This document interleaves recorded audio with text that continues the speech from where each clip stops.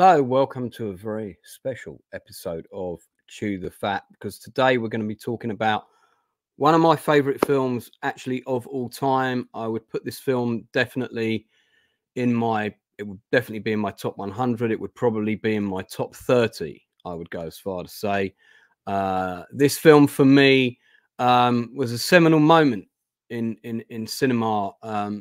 It was as gutsy as it was controversial. And we're going to get into all of that. And we're going to talk about it in detail at length with a very special panel of guests. Just checking in the chat. Nice to see so many people tuning in, leaving some comments already. We've got the uninspired reviewer who's going to be on with me in 2 Sundays' time, where we're talking about The Thing, the musical, a very special film coming your way soon. Vex Electronica may or may not be appearing shortly. Melvin Deeply, good to have you, sir. Thanks very much. Tez Made This, who is a man who's very supportive of YouTube channels. Dan Candy, the man who's given me my biggest super chat so far. Thanks very much to have you on. Good to see you. Roman of the Empire, good to see you, sir. I think this is a favorite film of yours as well. We have the hairy man himself, Canoli Sasquatch, is there. Good to see you guys. Thanks for tuning in. If any of my regular viewers are here, please take the YouTube link now and put it somewhere on your social media. Tag a few of us and spread the word that we're doing this, because I really would like some big interaction from the chat on this one. So let me bring in my guests and panelists. First, all the way from the stage production of American History Vex, one-woman comedy show. It is Vex Electronica. That'd be a great name for a stand-up show for you to do, American History Vex. It would be the tale of how I immigrated to America as well. You probably could do a good stand-up tale on immigration, actually. Right. Yeah. I went through that. I've been through all that. So great to have you back. It's Vex, always a pleasure. Thank you for having me, Lance. Oh, no, not at all. It was great having you on the other week. Weren't you on my Cocoon stream? Was it Cocoon we were doing? No, I wasn't able to make Cocoon, unfortunately. I think I popped in just for one of your weekly roundups. That's all last week. That was it. Yeah. Taylor Swift Star Wars popping in. Always like to have Taylor Swift on the channel. Grandad Menace is here as well. Well, look, great to have you in. I've got my regular menace from Tuesday nights, Stupenzo, who's currently in a submarine. That's why it's all red. Yep, I'm developing photos in the room right now. Oh, fantastic. Well, who says men can't multitask? Eh? So I'm going to be getting to each of my guests in a second. Next, we have the man who likes writing Westerns. You can find them on Amazon. Check him out under his pen name, LeRoy A. Peters. Here he is. Good to see you, sir. I'm honored to be here, Lance. And it's not my pen name. It's my real name, LeRoy A. Peters. Well, it's a pen name and your real name. There you go. You shouldn't have said that. You've got to leave some mystique. Pen names. I mean, I'm trying to build up some mystique here for you, man. You're well, I never could understand pen names. Like, why are people so ashamed of their birth names? Oh, it's not. Sometimes it's not to do with that. Sometimes it will be to do with the fact that your name is the same name as an existing author. Right. Well, that's true. Yeah. So, and also, you know, sometimes like Fred Smith isn't like very dynamic. So people my last name's really hard to say and read, but also like, yeah, Michael Keaton, his last name's Michael Douglas. He had to change it. Hollywood already had a Michael Douglas. Not cool. I did not know that. Okay, yeah, my name's really hard to say, so I understand it. Last but by no means least, president of the Ethan Suplee fan club, we have Blue Collar Loser in the house. Oh my God! Anyway, you look like a human thumb. Nice. I went method acting today, so. Oh my goodness. Now, Blue joked with us that he was going to shave his head for this stream, especially. This is my natural haircut. We talking about? If you think that we're not committed at the Outcast Creative, you're wrong. I joked about it too, but the thing is, I just spent $20 on a nice haircut. If I had still had my long hair, I would have shaved it too. That would have been funny. I saved $40, you know. Yeah. Bandad Menace just said, "What the f?" Yeah, I got it. I think we all did. And I do love Ethan Suplee. His weight loss motivation. It should be an inspiration to anybody. That man's yeah. Oh my God. Uninspired reviewer, who I may reveal is a person of color, has just said, "I'm in awe of Grand Dragon Chris's presence." Well, the thing is, I see a dude like this with a shaved head now. I just assume he's balding, and it's just his way of getting around it. Yeah. You know, I don't. You know. Okay, so look, we're taking on a pretty serious, some would say controversial movie. Yeah, it's not a word I would use to describe it, but directed by British director Tony Kaye, who I mean, I don't know if he was from Australia originally. My understanding is that he was British, but it's quite funny because I've just watched an interview with one of the cast, the actor who plays the convict whom Edward Norton's character Derek befriends. Guy Torry was his name. Guy Torry, and Guy Torry is talking about Tony Kaye, and the whole way through he describes him as Australian in the interview, which is quite a common mistake for people to make with our accents in America. Anyway, but Tony Kaye is British.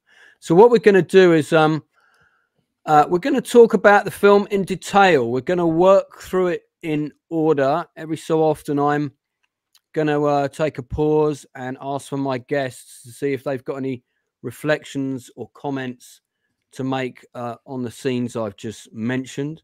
And when we get to the end of doing that, which will take us quite some time, we're going to share our thoughts on the movie as a whole, how relevant we feel it is now, and so on. It's possible one or two other people may be joining us later. We'll play that by ear as and when it happens. Now, before we start the breakdown, so just to remind people, this was directed by Tony Kaye.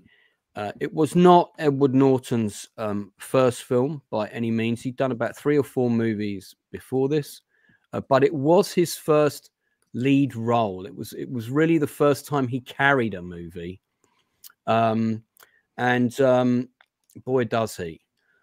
We'll get into that. The film had a very troubled production. I don't want to dwell on that now. What I'm really interested in discussing tonight primarily, we might touch on that at the end, is what my guests think of the different aspects of this film, how the different scenes impacted them at the time that they watched it, and how relevant they feel the film is now. And whether it still stands the test of time. Before I start working through it in order, I would just like to say to everybody in chat, as I know it is a controversial film, please keep all the chat nice. I don't want to see any comments with any kind of racial connotations whatsoever. If I do, you will be banned. Okay. Secondly, just keep everything polite, but I do want people to contribute. I want to hear what you think. Even if you don't like the film, it's perfectly okay for you to say that. You know, I don't want to censor your comments, but, you know, keep it nice, keep it friendly. And if you guys end up having a bit of a tete-a-tete in the chat, that's fine, but all in good spirit and keep it friendly, please, because we are the outcasts here. We stick up for one another. And yeah, there's quite a lot of wrenches in the chat. Vex has got a big wrench, you know what I mean? So, okay. So, before we work through, I'd like to ask each of my guests working in the Brady Bunch order down this way. So, starting with Vex, when and how did you first come to see the film, and who was with you at the time? I first saw this in high school. I think I'd gotten a snippet of it when it was playing on TV, and I went and just found it online to watch in full. I watched it on my own, though, like most movies I've seen. Did you watch it straight through with no interruptions, or was this a kind of getting up, answering the phone, going to make coffee? Nope, straight through. Usually when I sit down for a movie, I try to eliminate distractions. Good. Okay, good to hear that. We'll come back to more of your thoughts in a minute. Stupenzo, how and where for you? In the early days of DVD, buying DVDs online, especially on buy.com, I just bought like a box full of DVDs, and like I Married a Strange Person and a bunch of other weird ones. This was one of them, and I had never seen it until I bought it. I knew it was going to be good though, because I heard it was good. And yeah, very good indie film. So you saw it after its DVD release. when it came out. Right. I didn't see it in theaters or anything, but I remember seeing the trailers for it in theaters, thinking like that looks good. You know. Yeah, LeRoy, Edward when did you first see it, sir? My first memory when I first saw this movie, when I was stationed at Mckeena Air Base in Japan, we were doing a 12-hour exercise. I was working on the night shift, so it was a group of us. We decided to watch some movies, and that someone chose this movie, and it was very interesting because before this, I never really had. I don't want to say I had a positive opinion of let's say hate groups, we'll call them, but after seeing this movie, you know, I just want to say I think every person who played this film did a superb performance, from Edward Furlong to Edward Norton to Avery Brooks. Well, we'll get into that later. No, I'm sorry, man. Yeah, don't get ahead. Just stick to where you saw it and how you saw it. Yeah, the second time I did see it, I rented it. I was still stationed in Japan when I rented it. I decided to watch it alone, and basically that's how I saw it. I mean, I haven't, to be honest with you, I don't think I've seen it since I was in the military. No worries. Well, how I first came to see it was kind of interesting because me and my friend Alan, we went to, it was another actor, both jobbing actors at the time, and we heard, you know, powerhouse performance in this film. So of course all actors are like, well, powerhouse performance, got to go and see that. I didn't know anything about the movie. I kind of love going to see movies when I know nothing. I hadn't seen the trailer. And we went to see the film, and the timing wasn't right. And Pleasantville was on, which is that weird movie where the people that live in the world are black and white. The world starts turning into color, if people have seen it. And I said to Alan, well, are you up for seeing two films today? We can see Pleasantville now, and we'll see American History X after. And by the way, you know, you really should have seen them the other way around, but you need a light film after this. What happened was a load of women were talking all the way through the movie in Pleasantville. So I had to go out and complain because they were constantly talking twice. So when I came out, not only did I get our tickets refunded, but I got us free tickets to go and see American History X from the cinema manager. So we were very pleased with ourselves because then we got to go and see it for free. And it was one of those movies where you could have heard a pin drop the whole way through. No one talked in the film. No one got up to go to the toilet. People were gripped. They were invested from beginning to end. And it stayed with me for a whole load of reasons that we'll come into. So let's get into the film. So the original script was actually written by a guy called David McKenna, and it had been hanging around in Hollywood for about 10 years when it was given to Tony Kaye as by New Line Cinema as his first feature film to direct. In addition to that, Edward Norton was attached to the lead. Tony Kaye actually tried to get a different actor, but he admitted, and you can read this in an interview with him, that no one he saw was as good as Norton. And Norton was quite slight built at the time. He didn't have a very big physical presence, but Norton, of course, worked out. So the film begins with quite a powerful music score. Now, the music is by a British composer called Anne Dudley.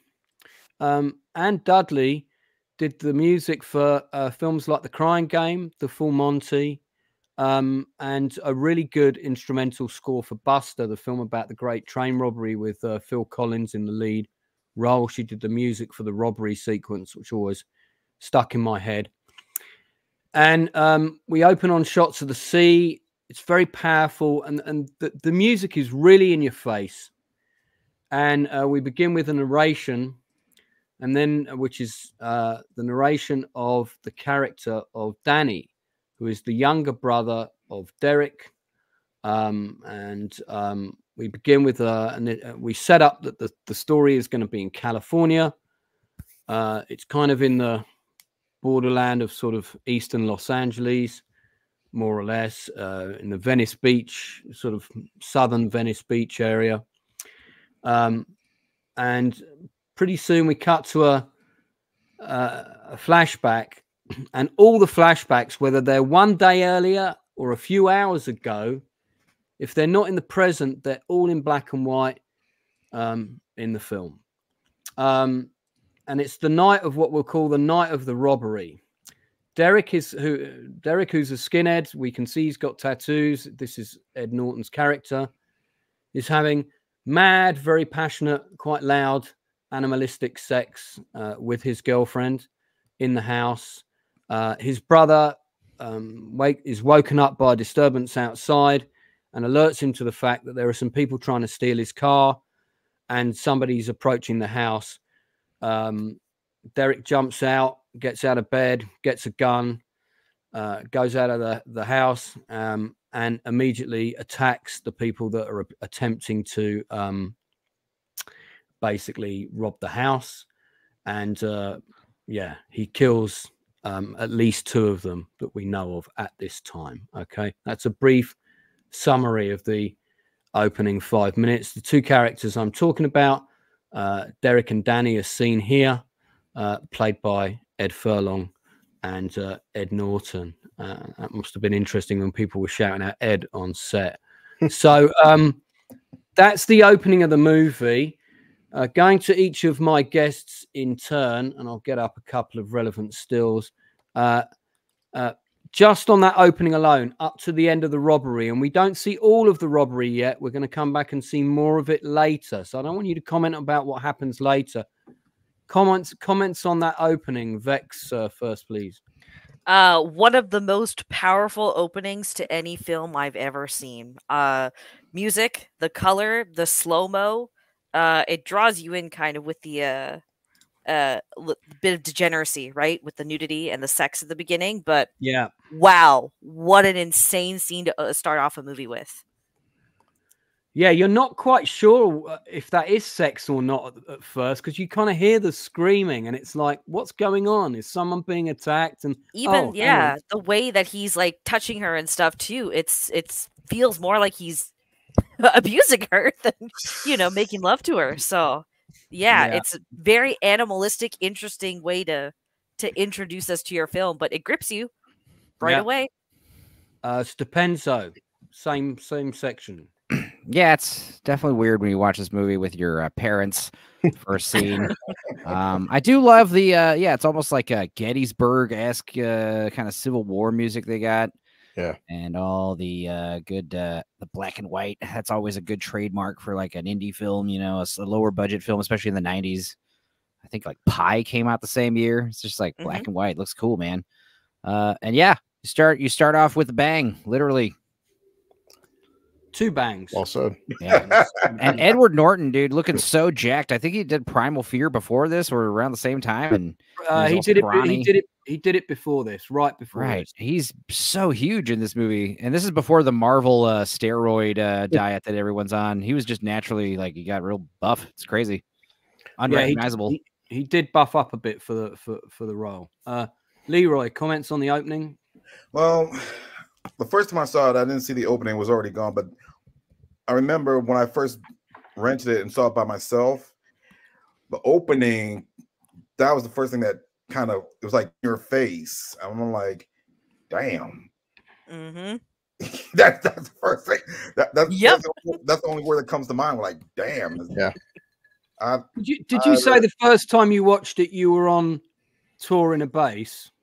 Yeah, I was stationed in Japan. We were doing an exercise, a 12-hour exercise, and I was on night shift, and I was with a group of people. But I hadn't seen the beginning when it was already on.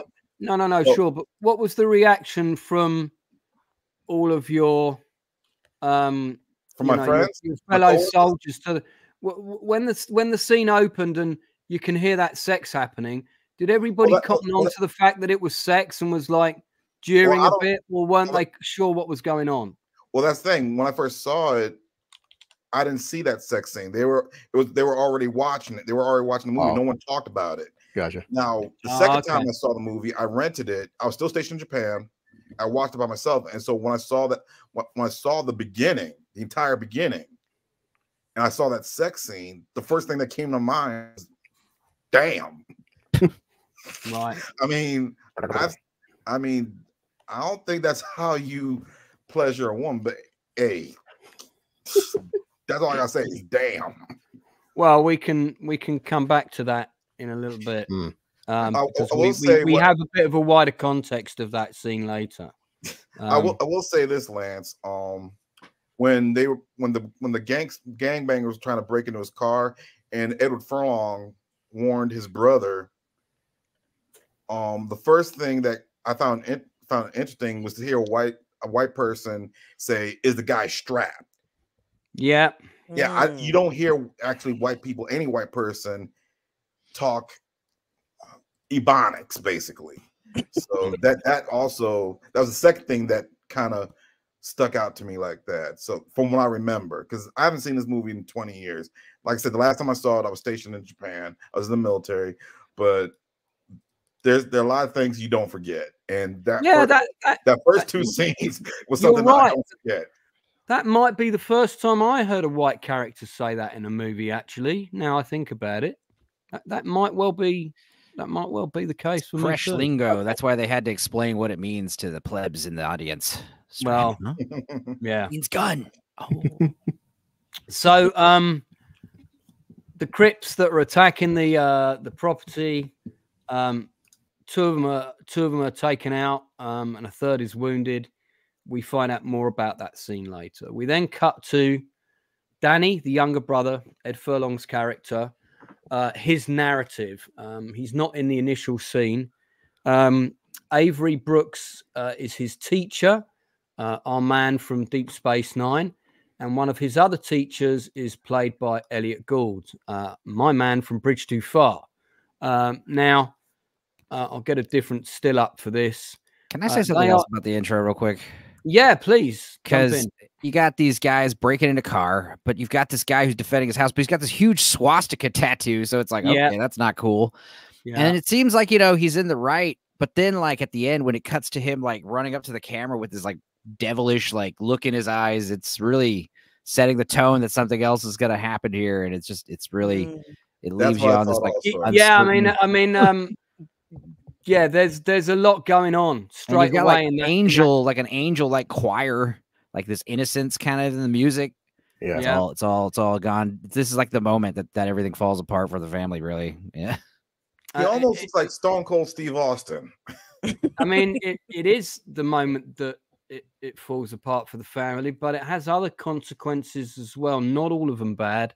Mm-hmm. Some of them worse, but depending on whose shoes you're in, but we'll come on to that. But yeah, anyway, you do see the swastika fairly early.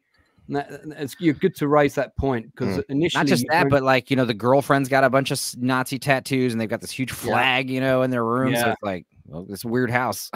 Yeah, it's not what you'd expect to see in your everyday house. He surrenders to the police when they turn up, and I mean, there's one thing that if you were gonna use a word to sum up this particular shot, in his expression, I would say that he's kind of that is like a white pride thing right there. And he's proud later in the movie, but he's proud of what he's done. Yeah, you only see the beginning of this at the beginning of the film. You don't get the full on context of it. I think what's going on is he's got this look of confidence, like he's okay because he's defending himself. But when they start grabbing him and putting the handcuffs on, like you see his face kind of get real serious and like, okay, maybe I'm in trouble. Yeah. Do we see him get handcuffed at the beginning? No. At the beginning, it's just him like running up towards the camera. Yeah, let's come back to that. Yeah, I'm watching down the background, Lance. Yeah, let's come back to that. I've got it on DVD to my left as well. All right, so then we have so we got this scene with the two teachers, and what comes out in the conversation is that the younger brother has just he's been given an assignment to talk about a political figure in history who's had some sort of social commentary. Other kids are turning in papers on Che Guevara and this sort of thing. And Ed Furlong's character, any paper related to the struggle of civil rights was the assignment. Thank you very much. He's decided to do one on Hitler. Mein Kampf. And I mean, that's actually he calls it quite... my Mein Kampf, which is grammatically incorrect, right? My Mein Kampf, yeah. Elliot Gould's character is quite upset about this, and he is, understandably pissed off. But Sweeney, Avery Brooks's character, says, "Look, you asked for it. You gave the assignment. The kids can do what they want. Of course, it's unacceptable, but he's trying not to put all the blame on Ed Furlong's character, on Danny, and we'll get to why that is later. We then have a scene in the high school bathroom. A gang of young black male kids are basically intimidating a white nerd high school pupil. The implication Danny is Masterson. that he was supposed to help them with their homework, and he hasn't quite helped them in the correct way, and they're basically beating the shit out of him, and it's pretty nasty scene. So this sets up the dynamics of the school life. Danny comes into that bathroom. There's a bit of a face-off between him and the sort of lead African-American protagonist of that particular group of kids. They kind of eye each other up. But Danny is keen to show that he's not scared, and he kind of berates the nerd and says, dude, you gotta stick up for yourself when this kind of stuff happens.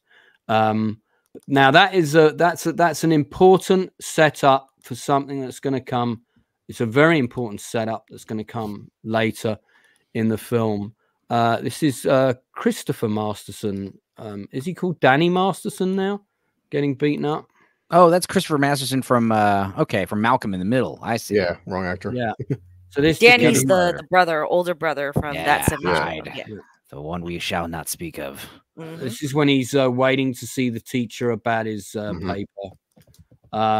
Yeah. So he sees Cisco. What's his name in the movie? He sees him before Sweeney. The bathroom scene, and he gets the new assignment. The title of the movie and the basic premise of the movie. He's got to write a new paper, basically a personal paper to borrow. So this whole it's another one of these great movies that takes place in one day or like 24 hours or so. It's really cool. Yeah, it's kind of I guess it's kind of in 2 days effectively, because there is a night sequence and we do go into the next day. So it's sort of 36 hours. Plus flashbacks. This is very important. This sets up the teaching assignment, sets up the whole thing. He wants him to do he actually says more. He says, why don't you, I think he advises him, doesn't he? He says, why don't you talk to do a paper on what happened and your family, your brother's incarceration. And how you feel about that. And then that voice of that paper becomes the narration. So Danny, what he's writing in the paper is now set up as the narrative for the whole film, and that works, and it works really well. Mm-hmm. So before we move on to the next scene, which is the FBI scene, comments about those two scenes, Vex?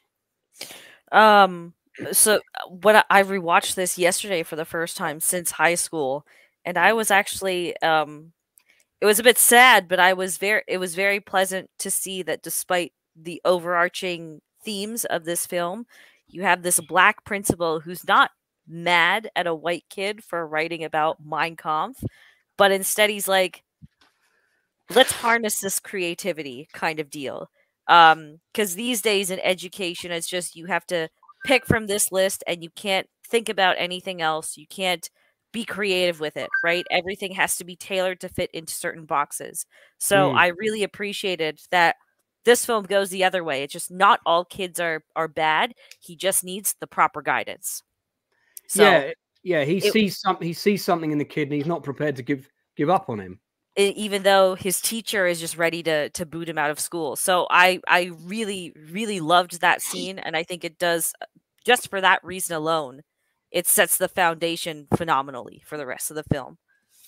Yeah, I think that's a really good point. And it goes against the normal stereotypes, which is good. Stupenzo, same scenes. You've added a couple of great tidbits already. Anything else? Well, yeah, we get a great example of like the type of character Edward Furlong is. You know, he's a little defiant, little smart little guy. But that's the other thing is like this is L.A. inner city school, so I'm sure Sweeney has dealt with way worse kids. You know, so there's actual like literal gangbangers in the school. You know, it's not like it's not like Saved by the Bell where like the average troublemaker's like lighting off firecrackers in the bathroom. Like there's probably some troubled youth that he's dealt with over the years. And also, yeah, all the stuff with just the assignment in general and how, if he was a real bad kid, he wouldn't do the assignment. You know what I mean? So I think he does want to be better. And very good. LeRoy. Keep it short, LeRoy. I will. I've already put my sand timer on. From what I remember this scene, I didn't admit I still haven't changed much. I don't think it's realistic because I don't know too many black teachers or black principals.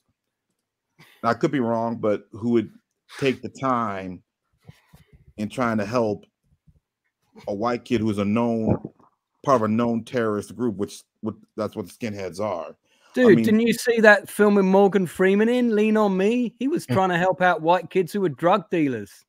That's a true story. Well, yeah, that's a true story. But we're talking about white supremacists, white terrorists. I mean, that's a whole different animal right there. Yeah, but at this point, he's not fully ingratiated. And I think that's why. But I hear what you're saying. To help him.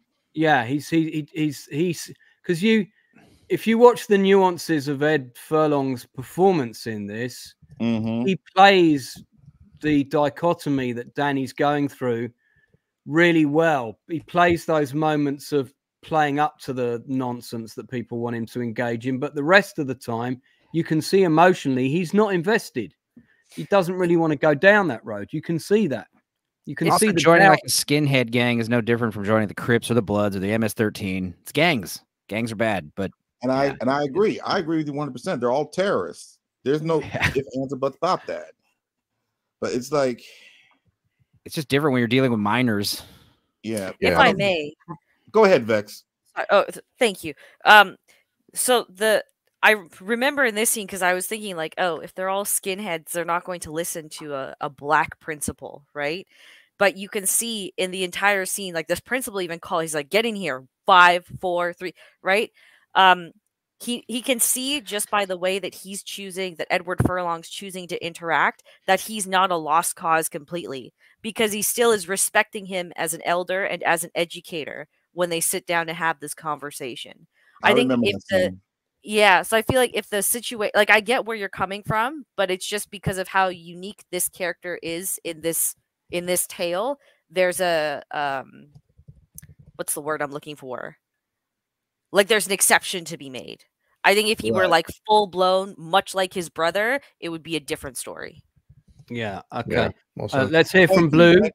Let's hear from Blue on this. Just real quick. I mean, I'm watching the scene again, and the exact words from the principal says that, he learned this stuff, he can unlearn it. But also, this is back in the early 90s before social media. The internet is what it is today. He says to Murray, Murray, you invited this. You asked all your students to write a book based on civil rights, and any book. But the thing is, it's a controversial opinion because, well, the thing is, it's kind of censoring free speech. Whether you agree with it or not, you asked him to write a book. He did write a book. And if you're going to say that, whether you agree with his views or disagree with his views, these are his views, and they're controversial. But then again, we should be talking about controversial subjects. I mean, something is the Holocaust is definitely controversial, and if we don't talk about it and discuss all avenues of that viewpoint, then what's the point of it all? Yeah. I agree. Good. It's like Lance said, Vex said, like, I think one of the big themes of this movie isn't hate, but like, forgiveness and learning to shed those chains of hatred and, love. It's like the main thing of this movie, really. Yeah. And just for the record, that's all I also got from this movie as well. Redemption, basically.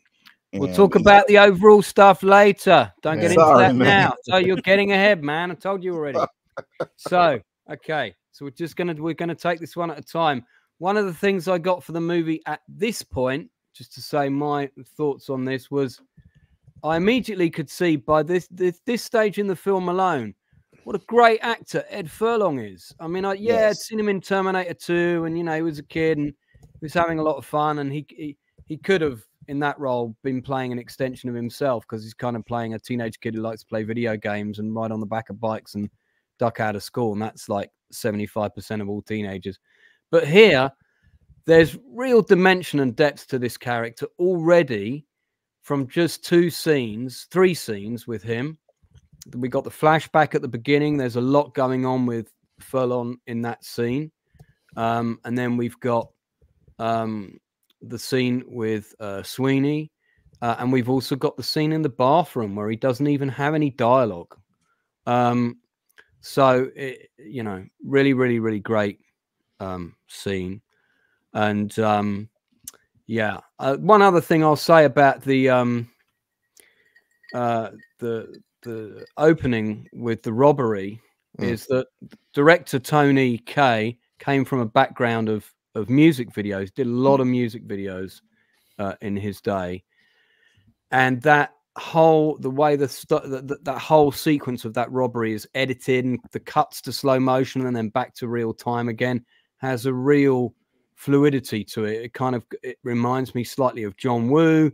Not that this film in any way leans further in that direction, but it's got that kind of, there's something about it that's like a ballet, and then you put Norton in the middle of that with a swastika, with the slow motion and his expressions of anger, and God, it's so visceral and disturbing. And again, I think his skills as a music director really lent into that, and that had I think that had a big heavy impact on the opening's ability to stun us, basically. So let's move on. So we get into the next scene. Now, if I have a criticism about the film, I'm going to say that it's probably this next scene. We're suddenly in a kind of a sort of FBI meeting. Yeah. Where local law enforcement. It's local law enforcement, detectives. I wasn't really sure who these guys were, and at first I thought, well, I knew that they were law enforcement, but is this a meeting of several different branches? Is this FBI detectives? Is this a murder investigation? Because remember, I'm talking about my thinking at the time I'm seeing this film for the first time, and this kind of sets up almost like a potential police investigation that's ongoing. But the movie's not really about that investigation. This scene is there, and this scene is there to give us a load of exposition. That's the only reason it's there. In this meeting, we find out, it sets up the background between who Derek is, the Ed Norton character, that he was being groomed by far-right supremacist Cameron Alexander, who's played by the wonderful Stacy Keach. This is a man who has a reputation for keeping his hands clean. He's associated to various far-right groups. They're getting more sophisticated. The police have been tracking this guy for a while. They think that, and we learn that this is the day that Derek is getting out of prison for the crime of the defense of his house that we've seen at the beginning. So we know he's coming out of prison today. It's established that he's got this background with Cameron Alexander, who we've yet to meet, and that Bob Sweeney, who is Avery Brooks's character, also has an ongoing working relationship with the police, and that they come to him and they talk to him. Whether that sort of relationship between police and teachers still exists, I don't know. People can contribute on that in a second. It's a very expositional scene, and we then go into a very expositional video. It does the job, and we see a video footage of a news report that shows Derek prior to his skinhead far-right association days, when he's being interviewed by a local newsman about the death of his father, and we learn that his father was killed trying to fight a fire by a gangster and there's a little bit more detail about that. Yeah. And Derek suddenly goes into spouting on camera to the newsman, and this was never broadcast, of course, on the news. He starts spouting rhetoric, very racist rhetoric about immigrants. The N-word is used several times, talking about the contribution that people have made to the country and comparing these people to his father's contribution, and his father was just trying to do his job. This is the point in his life, his dad's death, that basically drove him into Cameron's arms. And the police are telling us that, but they're also, it's used as a device to inform the cops of the background of this guy. Okay. So yeah, there's not a lot more to say about that scene, but we'll go in turn in case anyone wants to comment on it before we move on. Vex, anything to say about that? No, much like you, actually. That's kind of like this entire subplot with, I guess, Lord Toxic had said it was it's a gang committee.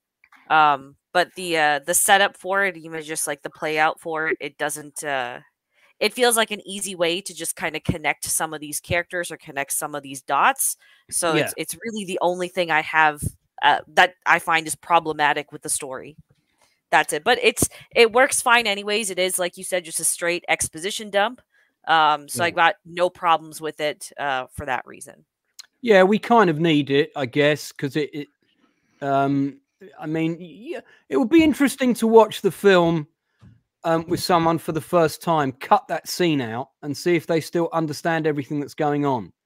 I think they probably would, but you wouldn't understand why later Avery Brooks's character is able to influence certain things, and we understand that because of his relationship with the police, maybe. So that maybe that's the only thing that would be missing. Stupenzo, any comments on that? Well, I mean, this whole getting to know Edward Furlong, I do like this whole Sweeney getting involved in law enforcement. That's how it was in my school, in El Paso, and I'm assuming LA, also Austin. There's a lot of gang divisions of law enforcement, which I'm assuming these police are. They specialize in gangs and organized crime. And it's just big dossiers of people and following everybody and making sure nothing's like really getting disturbed. But I had a he was the coach, the football coach, Schoonover, and yeah, he was basically a cop. So like it was one of those, he was one of those teachers that, you had to be like, kind of, tiptoeing around, but yeah, you found out like, no, he's literally a police officer, and that kind of stuff exists. And also it explains why Sweeney gets so involved, in this extracurricular type, why he goes the extra mile, there's something, it establishes that he's involved in these kids' lives outside of school. Yeah. Yeah. I think that is the most important thing about the scene. But yeah, great job with explaining Edward Furlong and his backstory, and him getting to do his a big acting scene like right in the beginning of the movie. It's good. Yeah. This is the moment with the video footage with the where he kind of sprouts into his rhetoric. LeRoy, anything to say about this? About this scene, I really don't have much of an opinion because that's okay. You can say nothing and we can move on. Come on, man. Well, like I said, we're going through it in a lot of detail. Yeah, the reason why, because piggyback on what Stupenzo was saying, like I went to a private school, so we never had gang problems or anything like that. So I can't on how Avery Brooks' character is and being invested with the police and stuff like that. But it is pretty admirable, and kind of also looking at Edward Norton's character pre-Nazi, it kind of makes sense why he jumped into Stacy Keach's arms, as you said. Yeah, no, that is, it does. This video is kind of quite important for that, because it is quite important to know the circumstances under which the father died. I'm just going to answer a quick comment in the chat quickly. No. Random, I know you're relatively new to the channel. We do predominantly review current stuff, but it's kind of 60-40. I'm very interested in talking about favorite films of mine that have influenced me as a writer and a director. Yeah. Something else I should mention was I actually wanted to put this film on stage, and I wrote a stage production version of this movie as well. Wow. So, Yeah. And I mean, there's rights issues with it up the wazoo. So unless Ed Norton becomes a buddy of mine, probably ain't going to happen. Yeah. But you know, it would work brilliantly as a play. It really would, because it is a talking heads movie, you know. And you don't need to see the curb scene, but we'll get into that later. So yeah, it's a random. We do discuss older movies, and if it's an episode of the Chew the Fat, we talk about them in detail, which is what we're doing today. Blue, anything to add? I'll just say this scene, because right now in the film we're seeing that possibly Edward Furlong and Edward Norton are the main characters, also possibly the bad guys. And if you're going to have a villain and a protagonist and possibly a character arc later, you need at least some understanding of why are these people the way they are for. I mean, there's a reason that they're into this white supremacist group, they're Nazis or skinheads, whatever. So we need at least some kind of understanding of what's going on. And this is kind of a build up to understanding why he's so angry for. Yeah. And dude, your opinion here is always welcome, mate. Whether you agree with us or not. So that's all. You're all good. You're welcome here. Everyone's welcome. Yeah. So thank you for that, Blue. So after that scene, which is quite heavy on dialogue and information, there's one bit that comes immediately afterwards is Ed Furlong as Danny is talking about what Venice Beach used to be like, and he's walking through it. And I've actually lived there myself. I lived in Venice Beach for 6 weeks, and it was not long after this film was made. I was there in the early 2000s, and he's talking about how gangs have dominated the basketball courts and so on. And as he's walking through, he stops to look at the courts where there's a group of youths playing, and he sees the lad who beat up the nerd at school. Doesn't say anything to him, but we can see that the older brother, who's one of the cribs, has already earmarked him. He's spotted him, and there's discussions between them about what might happen to Ed Furlong's character. And then he says, it wasn't always like this. And we go to a flashback, and we're on the court in black and white. The stills I'm going to show you are going to be in color. And straight away, the black and white thing works really well, but because we know straight away we're in a flashback scene. But I happen to also think it makes the film look really good. I could have watched the whole film in black and white, but I think one of the things that Tony was trying to achieve was to show the difference between before in the world, he only saw the world in black and white. It was simple for him. It was like, you know, he was right and everybody else was wrong. He doesn't see the world in color until he gets out of prison. And I really like that. And I think that was very deliberate on his part. So this is when we're first introduced to Faz Bulk. She likes to be called Fazrunka Bulk. Some people may remember her from Return to Oz.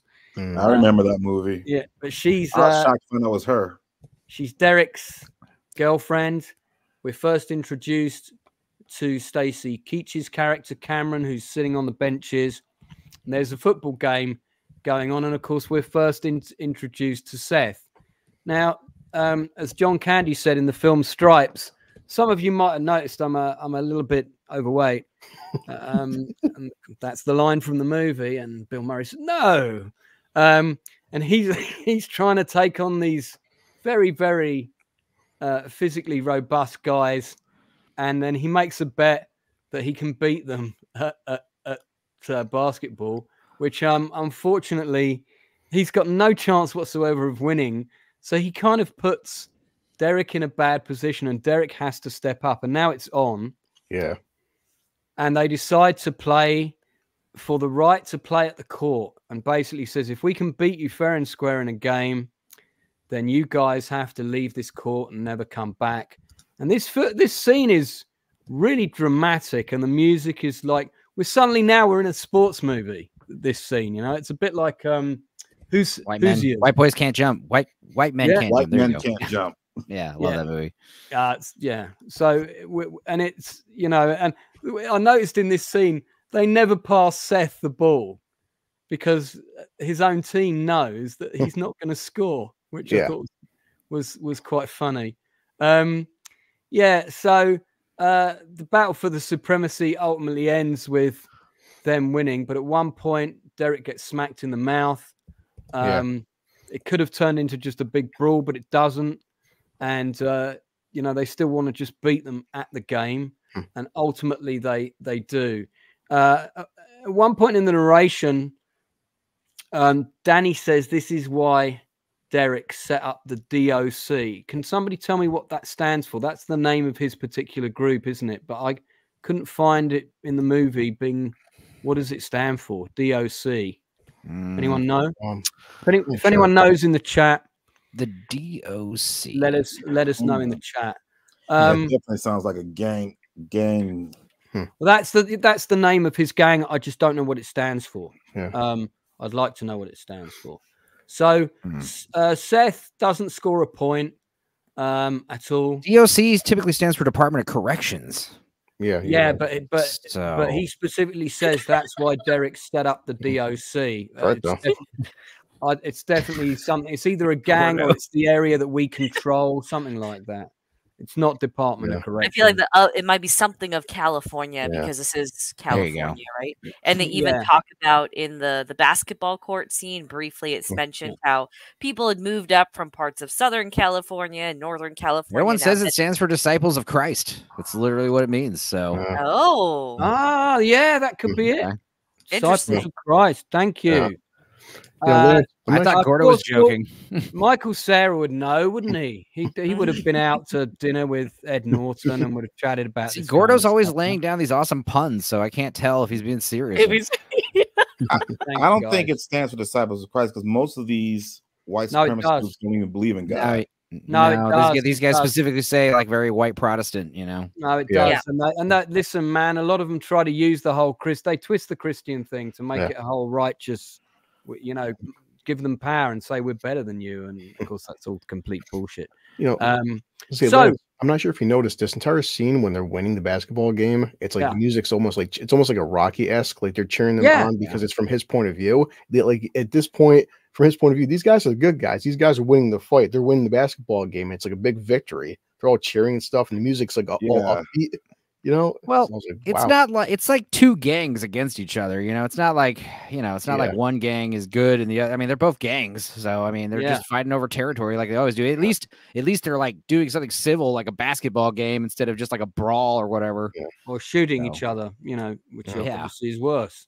No, that's really good, and we've got to remind ourselves these are two gangs. You know, the other guys are a gang of Crips, and it's the same thing. You can actually see the room that I lived in this photograph. Just realized in that white building on the right. Yeah, just here. That's where I stayed for 6 weeks, just there. Wow. But my room was on the side, so I kind of had a side sea view where you sort of had to stretch your neck out the window to see the palm trees. But hey, man, I was right on the beach. So, Random, good to see you still here, buddy. So, in any case, so it's a very, very dramatic scene. It's very stylized. I'm going in the other order. Blue, did you want to say anything else about it? No, that's all I think about. It's just saying, like they always said, history is written by the winners.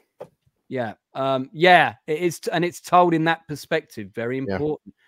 If this same scene was told from the point of view of the black kids when they'd gone home, and it was recreated, you know, it would be completely different. Exactly. Good point. LeRoy, anything to add about this scene?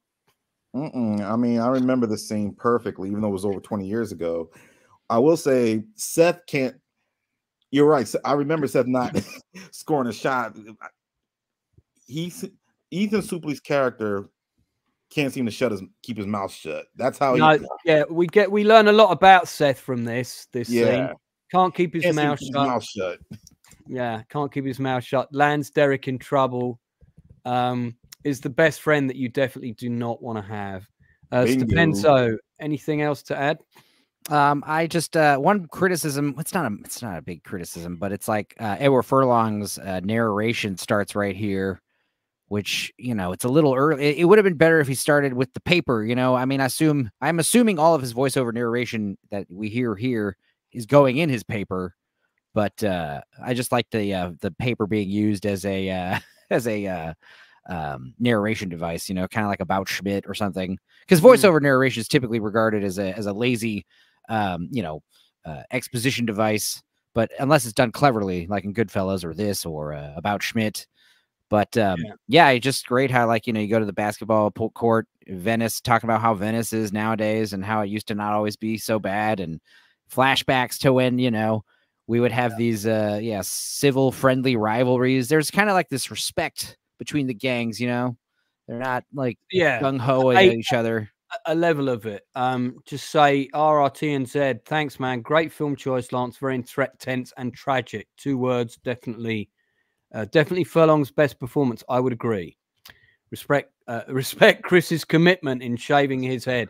Cheers.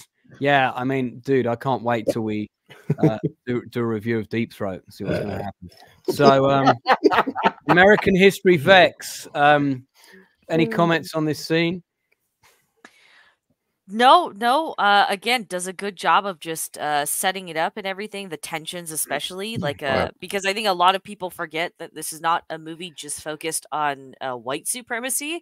There is a lot of black supremacy or black racism as well, right? So it does go both ways. It's just easier to tell the narrative from the white supremacist angle, just because I imagine that's more well documented. So it's easier to craft a narrative out of that. But No, great scene. I got no issues with it. Yeah. Good. And Toxic, stop being rude to my guests in chat, buddy. Okay. It's always causing problems, man. Right. Okay. So moving on. Let me press play on the video again because I paused it. So again, we're kind of back into the narration. There's a very interesting little flashback here where Danny speaks about Derek getting released earlier already in that day, and he'd already met them. And we see that even though that's a few hours earlier of the day that we're in, did you notice that is also in black and white because it's a flashback? And then we finally come to the present, and the present is Derek arriving at their, I'll loosely call it a condo. It's kind of almost like I thought it was almost like a motel, but it's like a little apartment block with really quite horrible housing conditions. And the first thing that Derek notices, and of course Derek has a full head of hair now, he's got out of prison, is that Danny has a DOC tattoo on his arm with a cross. So it kind of reinforces the Disciples of Christ thing. And we can tell straight away he's not happy. He's not happy that his brother's got that tattoo. There's a bit of a conversation with the mother and the sister has a young kid. Did people recognize what television show the younger sister had been a major star in? I recognize the mother, though. The mother is Beverly D'Angelo, of course, from the National Lampoon's Vacation series. The younger sister is Jennifer Lien. She was in Star Trek Voyager. All right. She had, quite a that's right. Had quite a troubled time. 2 Star Trek alumni in this movie. Yeah, that's right. Yeah, there are indeed. And here I'll just grab a still of her quickly. She's fantastic in this. I mean, she's really, really good. Everybody is on their A game in this movie. It's one of Beverly D'Angelo's best performances as well. There's other people that should have got Best Supporting Actor here. Unfortunately, they don't. But that's Jennifer Lien. So okay. Toxic, you don't need to go, man. Honestly, chat. Can't take a joke. Right. Okay. So we get into a bit of Derek's life. He's trying to sort some things out. He goes into his brother's room, and there's a shot of the room here. This is actually taken from a different point in the movie, but I'll show it now. And, you know, this is not your typical kid's room. We've got various kind of SS, Nazi paraphernalia, pictures, posters, photos, you know, your good old buddy Hitler's on the wall and so on. And on his days off, he likes to like paint eagles gold, I imagine. So, yeah, we know that this is a troubled kid, but we know that Derek has come out of prison a changed man. We're not quite sure why yet, but something's happened. Lance, can I say something? Briefly. What parent lets their child decorate the room like that? Well, I think we get to see how much control the mother has over her sons later. Yeah. But yeah, I hear you. I hear you. But I think we can see, we understand why when we see later. Yeah, he deliberately didn't really, they meet at the prison gates and then he doesn't see him again until after school. Okay. That's kind of important later. Derek actually is on the phone with someone, and at first we think he might be on the phone with Cameron. It's quite nice the way that full setup is there. In the meantime, his big buddy, Seth, turns up. Seth has 3 lines, mainly about the fact that he's hungry. And at one point, Seth really wants to talk to...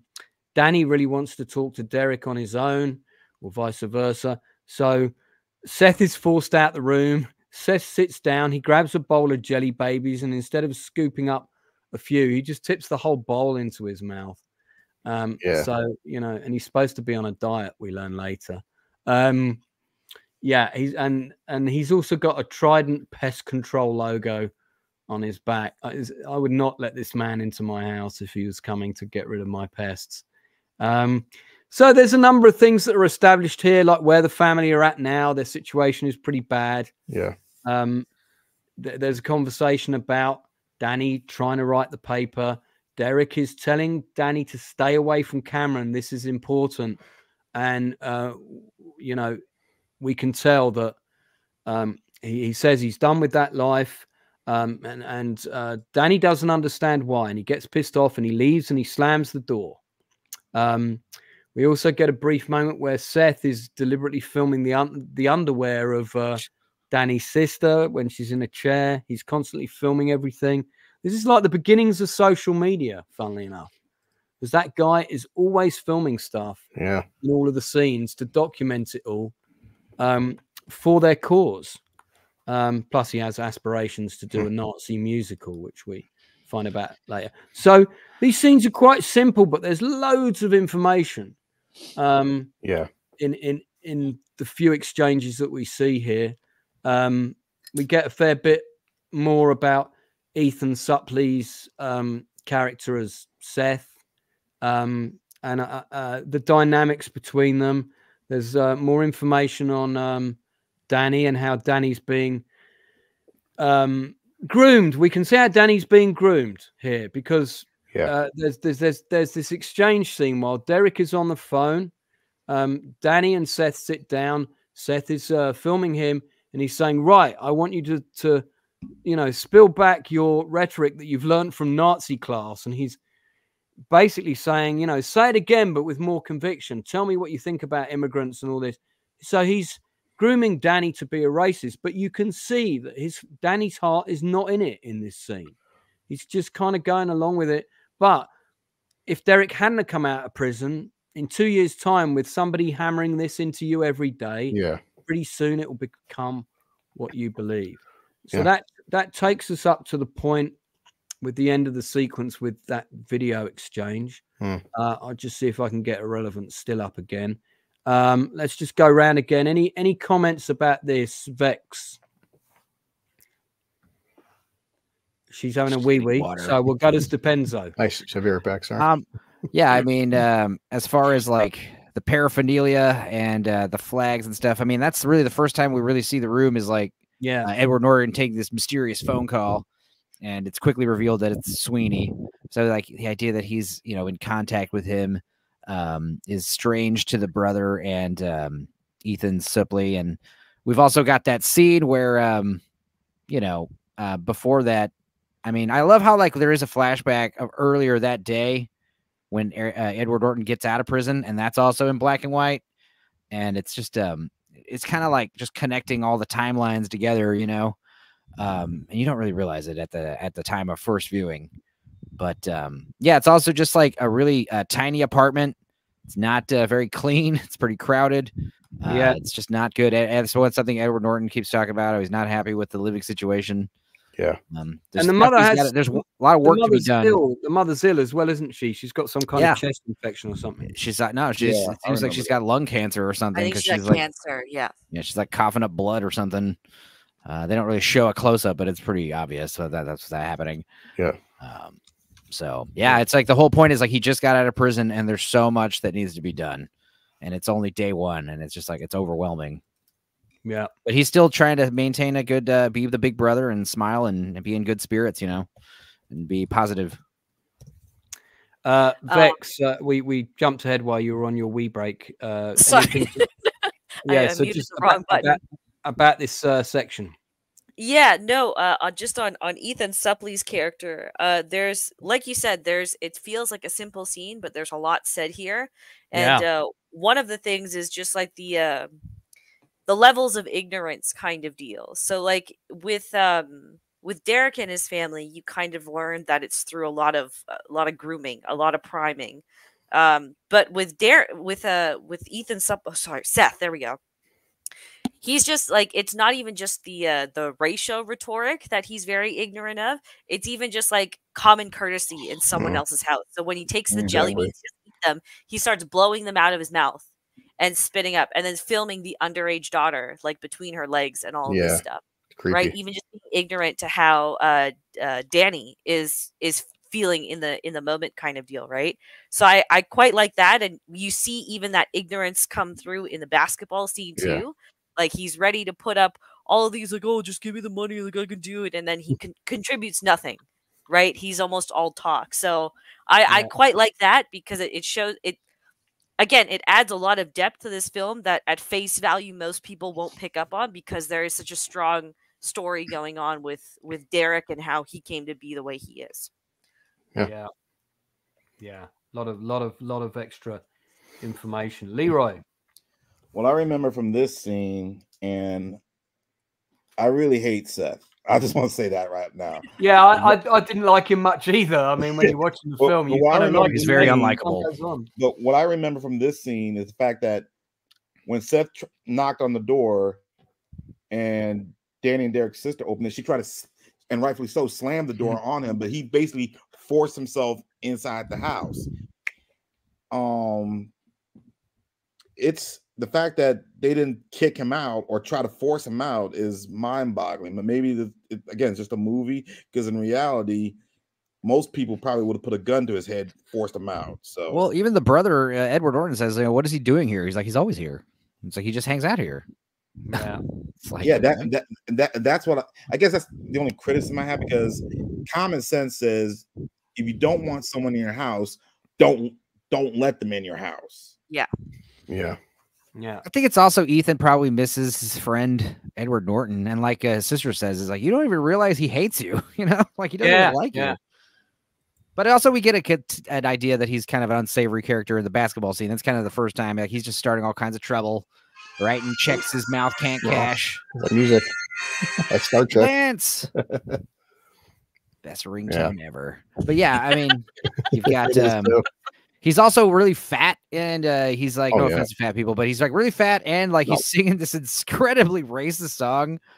Like is in that his an car. Actual song, or was he changing the lyrics as he went? The recording of the song he's listening to is like a racist version of the Tell Him of the Republic. Yeah, there you go. Oh my goodness. Yeah. It's he's got like racist tattoos on his hands, and those mutton chops, and he's an exterminator, so he just sprays. Yeah, that's what Edward Norton says at one point. Like, don't listen to him. He inhales bug spray fumes all day. Yeah, really. Who in their right mind would hire someone like that? I mean, another white supremacist, maybe. That's might be a business, right? Yeah. He's busting out of that t-shirt or Yeah, shirt. that is tight. Are you guys familiar with what Ethan looks like now? Oh yeah, Yes, definitely. Oh, yeah. I've seen him lately. Yeah. He Oh. looks real good. And did he have gastric bypass surgery? Then he No. started. Yeah. He didn't. Yeah, I think so. I think he did. Yeah. Then afterwards, he oh. start working out. He's like jacked, man. Yeah, Completely well, jacked. let's have a quick look because I've got to give him credit to see. You know, it can be done if you want to. This is the kind of video that he's got on compilation of his John very. Q. That was a good movie. Yeah. Yeah, it was. That was a good movie. My name is. No, he's Earl. a very good actor. He's a very good actor. Remember the Titans? Yeah, look at him now. Yeah, he's a gym rat. Yeah, basically, Jim Bro is the term. And he's done a whole podcast about his health and you know, this kind of thing. So yeah, credit to him, man. Yeah, I did watch 11% it. body fat. That's what he's at right Now he can do all those action special forces guys. Oh you yeah. know, who are always like jacked up with beards and stuff. He can go for those roles now. So I'll tell you one thing: if he doesn't have a wife or girlfriend before, he's got to be getting one now. He has a wife and kids, to my knowledge. Sorry, LeRoy, he's not single. Sorry, man. I could care less, man. Blue, any comments on that section? Yeah, I mean, everyone. I can't add much except like Vex said. The guy's very rude. He just acts like he owns his house. You're a guest here. You can tell very quickly that they don't want him here. But he's so used to being the past few years. Remember, this is a common trope of prison. He's coming back from prison after 3 years. And for these people, prison. For these people, he went to prison. But for these people, life hasn't changed. For Edward Norton's character, life has changed. And it's like they're still the exact same way they were beforehand, but they don't know yet how much they're expecting him to be the exact same guy as they knew 3 years ago. But we don't know what's gone on since then. And yeah, he's just a scumbag. But also, like you said, a lot to unpack, Lance, because very quickly as he puts his camera down, it goes to the bathroom, pulls out a gun. So at some point he's always carrying a gun too, which that's what gang members do. I forgot about that scene. Yeah. So like Lance said, a lot to unpack in just a 5-6 minute scene. I think you actually, Blue, you hit the nail on the head. What this scene tells us is his life, apart from maybe getting a job as a pest control person, is exactly where it was before. It stood still. Yeah. Derek, we don't know why yet, but we can see that Derek has already gone through a massive change. There is a huge contrast in the person we're introduced to in the first couple of minutes. Yeah. And the person that we're seeing now interact with his brother. And we can see that Seth is trying to really pull Danny into being the friend that he had, that he's now lost. Whereas, Derek is trying to pull him back the other way and saying, no, man, I don't want you going down that road. This is all set up here. It's done really well. We also get the kind of family perspective a bit more. I'll bring this up quickly. I'd say it again. Beverly D'Angelo, fantastic in this film. There's Ed Furlong. And Tara Blanchard playing the daughter of his sister, Jennifer Lien's character. So she's got a couple of little scenes. She must be in her 20s now, that actress, late 20s, I would have thought. So okay, so we move on. The next scene is basically Danny sitting at his computer, trying to write the paper. And that's when we see American History X. It's kind of set up as the headline of the paper. And he's trying to figure out what to write. And he's sort of thinking back to when things started. And we get a flashback of Derek recruiting his gang, setting up his first gang meeting. There's that bit where analyze and interpret, and he keeps writing that on the screen. And that really reminded me of The Shining. The bit in The Shining where the guy is writing out the endless text all the time. It just gave me Shining vibes for a minute. So then he writes out the line, "People look at me and see my brother," which is really a big main thread of the film. We cut to flashback. We're in black and white. He quickly deletes it too. Yeah, he deletes it. Good point. Like his train of thought.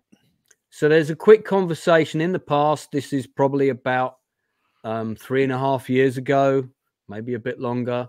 It's before Derek goes to prison.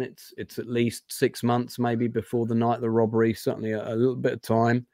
And this is really going to be Derek's first big outing as a gang leader. He's got together a load of guys, this big group of very kind of Aryan Brotherhood types all meet up with him. His girlfriend is there, Danny's there, and it's a big group of skinheads. And you can see some of the skinheads in this group are not really that committed. There's a couple of guys smoking weed. There's a couple of people pissing about. If you look carefully, some of the people in this gang are also in the prison later. And I did wonder if they were the same characters, but they're not. It's clearly just that they're not supposed to be the same characters. It's just some of the extras are being reused in some of the prison scenes. So Danny does this big speech, and the speech centers on a convenience store that used to be owned by somebody they know. It's called Archie's, and a lot of them used to work for Mr. Archie, including two of the people here. And now the store was Archie couldn't afford the raising rates and things, and the store was bought out by a Korean owner.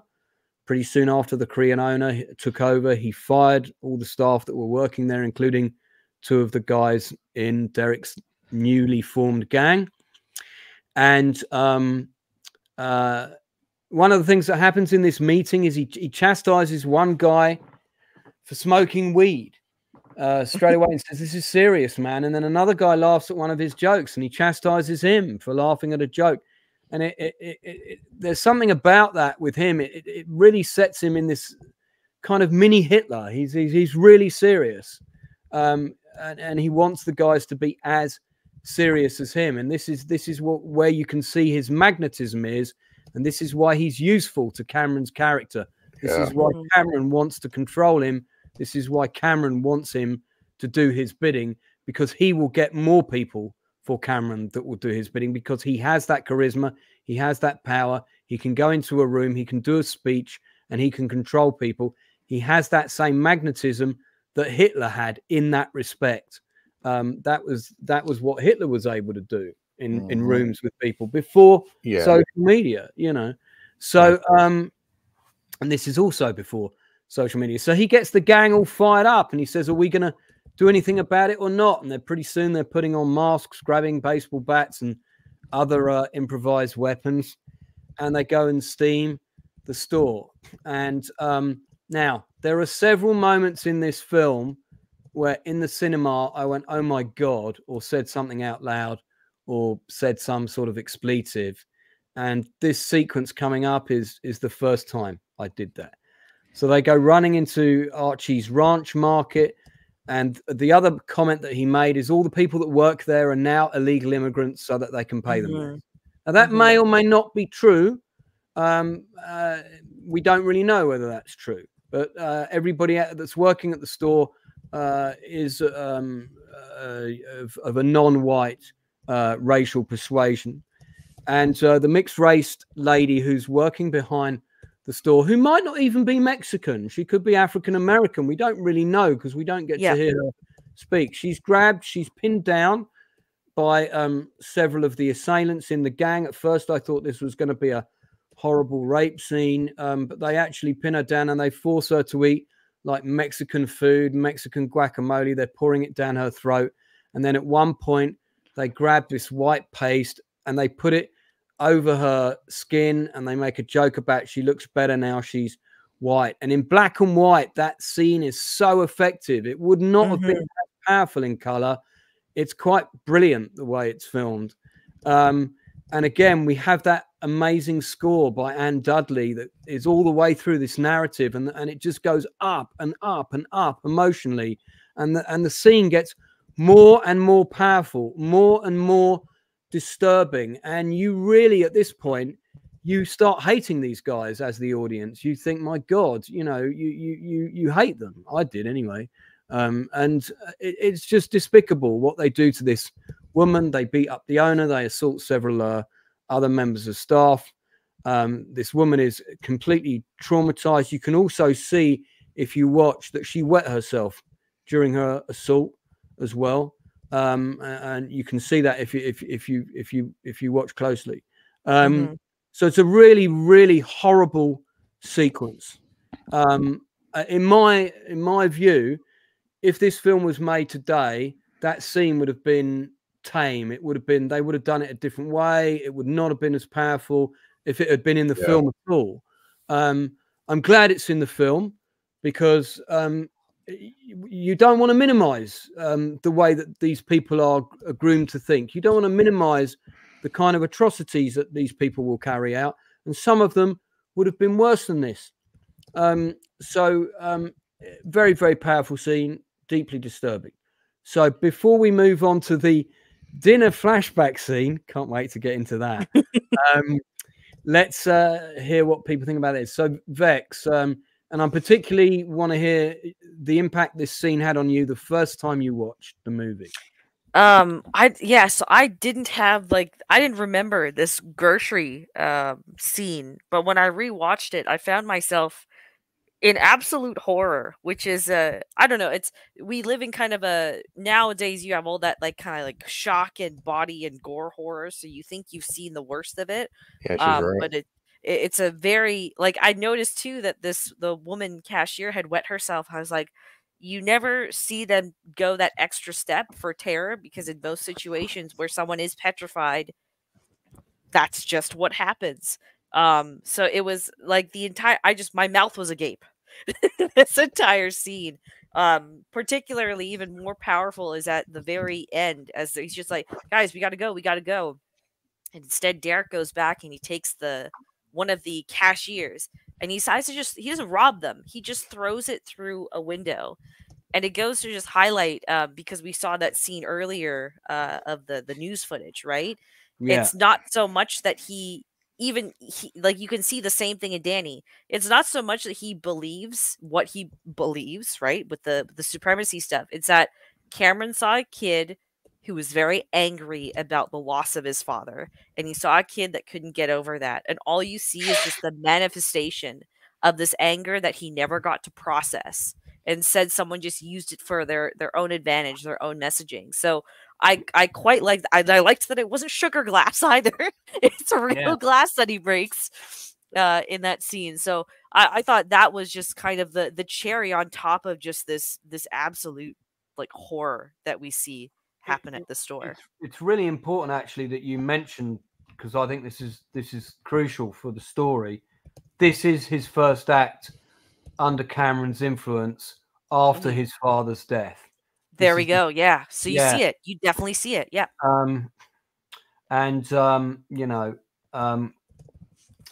So very, very important. Stupenzo. Yeah. I mean, yeah, the attack on the store, it's pretty hardcore. And it's also just like, I don't know, it's one of these things where like watching this as a kid, you're like, you know, in the 90s, you're like, what are these guys complaining about? Like now, big sprout. It's not even really about it. It's all about like Stupenzo, your mic is turning you into a weird Dalek, man. What? It's like you're standing in a canyon and talking through a tunnel and then going in and out. Try that again. Is that better? What's happening? I haven't done anything. No, okay, it's working now. It's working now. Go for that again.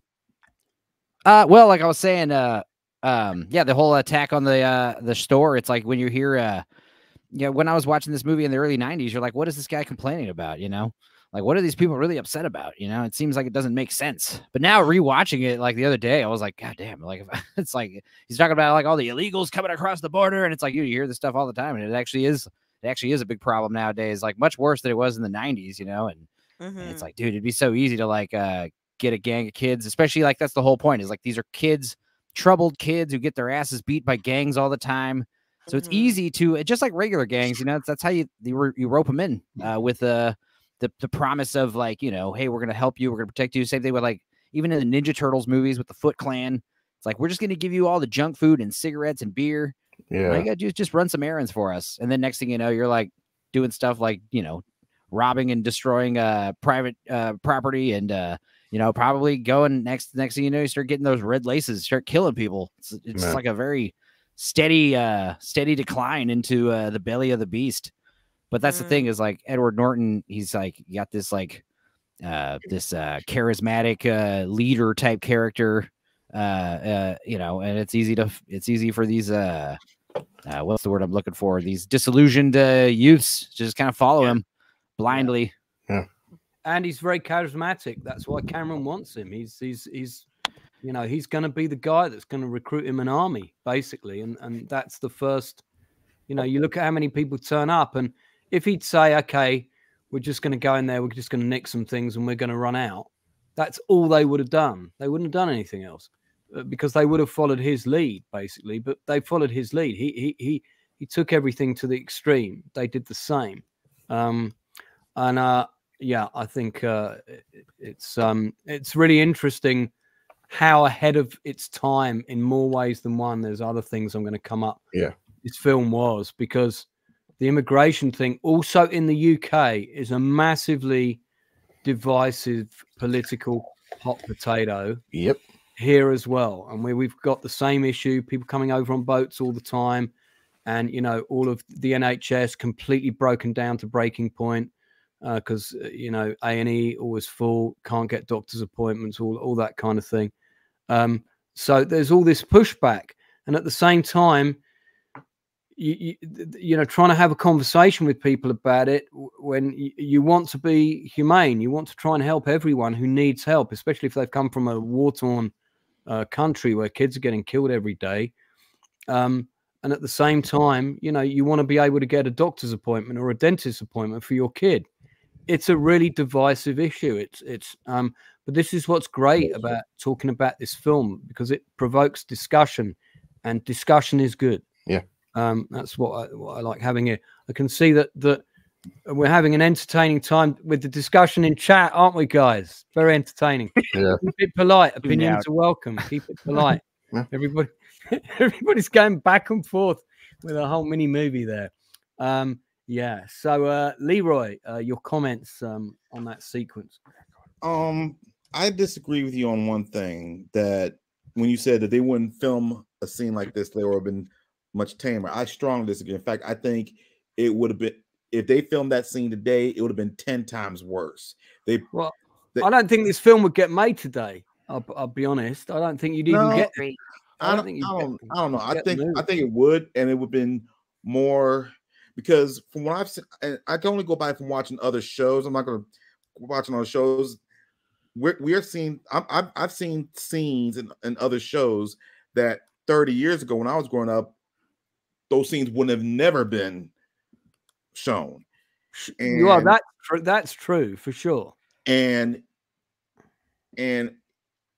my feelings about are kind of mixed, because I believe in boundaries. I understand why some things need to be shown on TV, and as a history major, as a history buff, I believe that some things should be taught. Well, everything should be taught in school, but something that doesn't mean it should be seen on film.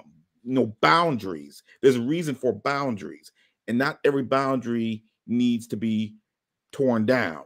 So in this scene, like, if this movie was made today and that scene was shown, they would have done more than just forced food down her mouth, poured milk on her. They would have raped her. They would have peed on her, defecated her.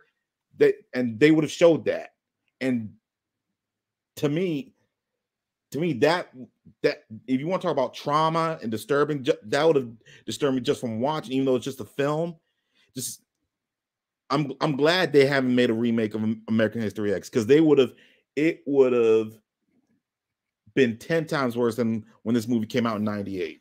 Yeah, I agree. This film should never be remade, except with a stage production by a British director. But Uninspired Reviewer agrees with you, and that's an interesting comment, mate. And Uninspired, great YouTuber, by the way. Do support him. He's going to be co-hosting the interview with me of The Thing, the musical, in a couple of weeks. I've got some comments to make about this in a sec, but Blue, your thoughts before I do, and we'll move on. If I may, after he goes, yeah. Sure. So you said, Lance, I'm at 2 months. It's with you and LeRoy. Part of me would think that possibly this couldn't be made today because some would debate that racial relations with social media are worse now than ever. And it's funny how, like you're saying, Lance, people, this scene, while I'm not defending it, in comparison to like what I've seen on TikTok, Instagram Reels, YouTube Shorts, Facebook Reels, this scene is Disney level compared to some of the shit I've seen on my phone already. But people are scared to show scenes like this. But then with technology and CGI, you can watch a Saw film. You can watch my son plays Mortal Kombat, things that when I was a teenager, I never thought I would imagine seeing on television. We're very good at showing like really graphic violence, but then when it comes to like race relations or comedy or even certain words, we can't say that anymore. So I can't say a certain word without being censored, but then I can cut a guy's head off in a video game. Don't really understand it, but you know, it's okay. Before I let Vex comment, I'll tell you why this film would not be made now. You have to create a pitch deck. You got to go into a meeting with a producer because someone's got to stump up the money. So if I went to New Line today and this film had not been made and I said, look, I've got a movie. It's a lead white protagonist. He's a member of a far right race group. It's a story about him and his brother and then they'll say, who are the other characters? And I said, well, you know, there are black characters in it. Yeah. Who are they? Well, they're mostly other gangbangers, but there's one good black character. He's a teacher. Okay. How often is he in it? Is he in like 2 or 3 scenes? Well, can he be the main character? We'll get Morgan Freeman to play him. Can the story be told from his point of view? And I'd be like, maybe. And that's when the script would start to change. This would not be made today, told from Ed Norton's character's point of view. I'll tell you that now, 2000%. No producer in the current climate that we're in at the moment would make this film now. It would not happen. I can tell you, being in the industry, it would not happen. Now, that doesn't mean that it shouldn't have been made if it hadn't. But and I do agree with you that if a version of this film was made, sure, it would be more violent and gory and they would push those buttons further. But this film in its form, not a chance. Not going to happen. Not going to happen. You know, if it was a black team of filmmakers behind it who'd written the story and it was a black director, and they to be unique, they wanted to tell this story from the white supremacist point of view, maybe the film would get made. With a white director and a white not a chance. So it's not happening. Yeah, but we'll see. Vex, your comment before we move on. No, you kind of echo a lot of the same sentiments I do about this being. I agree with LeRoy as well. If they made it today, they would definitely, because I kind of fully expected these guys to rape her, because that's really not above the whole race relations thing. Got that right. But at that point, you might as well just start killing people too. I mean, you know, right? Like vandalism crimes offer certain penalties versus like what you're. Yeah, I find that again, this is one of those things that maybe a lot of people don't pick up on this film, but it's not. White supremacy is just kind of the easy way to discuss like inherent hatred and ignorance in this movie, right? So if it were to be made today, regardless of what color the director or writers or producers may be, it would focus far too much on the race element and forget that hate is something that comes in all of our nature, right? That prejudice is something that we all hold in one way or another. So I think that's the bigger message of the film when you peel away. Let's save that. It's partly my fault, but let's rein that in and let's save that for later. Partly my fault. So let's move on to this scene, which is going to still open that can of worms. Now, this scene is when I was watching this in the cinema. So to take the story further, this is the scene where we have the character of Elliot Gould, who's a teacher at the school. The reason he's come over for dinner is because the wife, Beverly D'Angelo's character, has invited him. They're all having a nice sit-down meal. And at the beginning, it's, you know, they're having a fairly decent conversation. And then they start getting onto the topic of race. And Ed Norton gets very upset in the scene. I've actually got it on in the background right now. But anyway, and then at one point, the mother tries to rein in the conversation and says, look, you know. Yeah. And she says, and they said, no, we're having a discussion. Yeah. And it carries on. And it goes further. Oh. And as it unfolds, not only do we see Derek's hatred for anyone who's not white, but then and you think the scene's going to end. You think the scene's going to end about 3 times. You think the argument's over. Yeah. And then it goes even further, and Derek just lays down the law, and he calls Elliot Gould's character a dirty kike. Says you're not gonna date my mum. You think that's gonna happen? You think I'm gonna let your kike ass come in this house? I'm quoting the lines exactly from the movie, and this is some of the best acting from Elliot Gould I've ever seen. His character doesn't have to say anything. You can see at that moment on his face, it's like, I can't date this woman. There's no way I can date this woman who's got this son. I can't be in this person's life. Yeah. And he says at the end, I'm sorry, Janine. He says his exact phrase is something like, you've lost him. And what she means is he's gone for good. He's turned to the dark side, effectively. This scene is when I leaned over to my mate in the cinema and said, this should be on stage. Because, you have so many scenes in plays where people are talking at dinner and then suddenly explodes and it goes 90,000 miles an hour and it just explodes. That was actually Beverly D'Angelo's voice on my television random because I've got the film on behind me. So who's the chick behind me yelling the answers? That's the scene from the movie, dude. So yeah, it's a brilliant scene. Everybody's acting in it is completely on point. Jennifer Lien explodes. It's at this point she realizes she hates her brother. She hates him. She hates what he's become. You can see in this scene Ed Furlong's character, his acting in this scene is brilliant because he idolizes his brother, but you can see he doesn't believe it.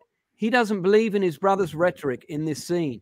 He's starting to become disillusioned by what his brother has become in this scene. It's really good. There's no and there's no anyone's all right or anyone's all wrong. And Derek's rhetoric is so twisted by what's happening to his dad, but you can see his points that he's arguing on certain things in his head have a logic to them. It's a really, really well done scene. Everybody's acting their pants off in it. Yeah. So, Vex, comments? Nope. I got nothing. Okay, that's good. At one point, I forgot to mention Rodney King is mentioned, which isn't that old at this time. It's like the big inciting incident for the argument, because like a lot of Edward Norton says, it's like he makes some good points, because Rodney King was breaking the law, but it's like the camera. But then the whole point is like you see that it's not just about like the arguments with Edward Norton. It's really is like the hatred is what's driving him, and that's why everything goes downhill.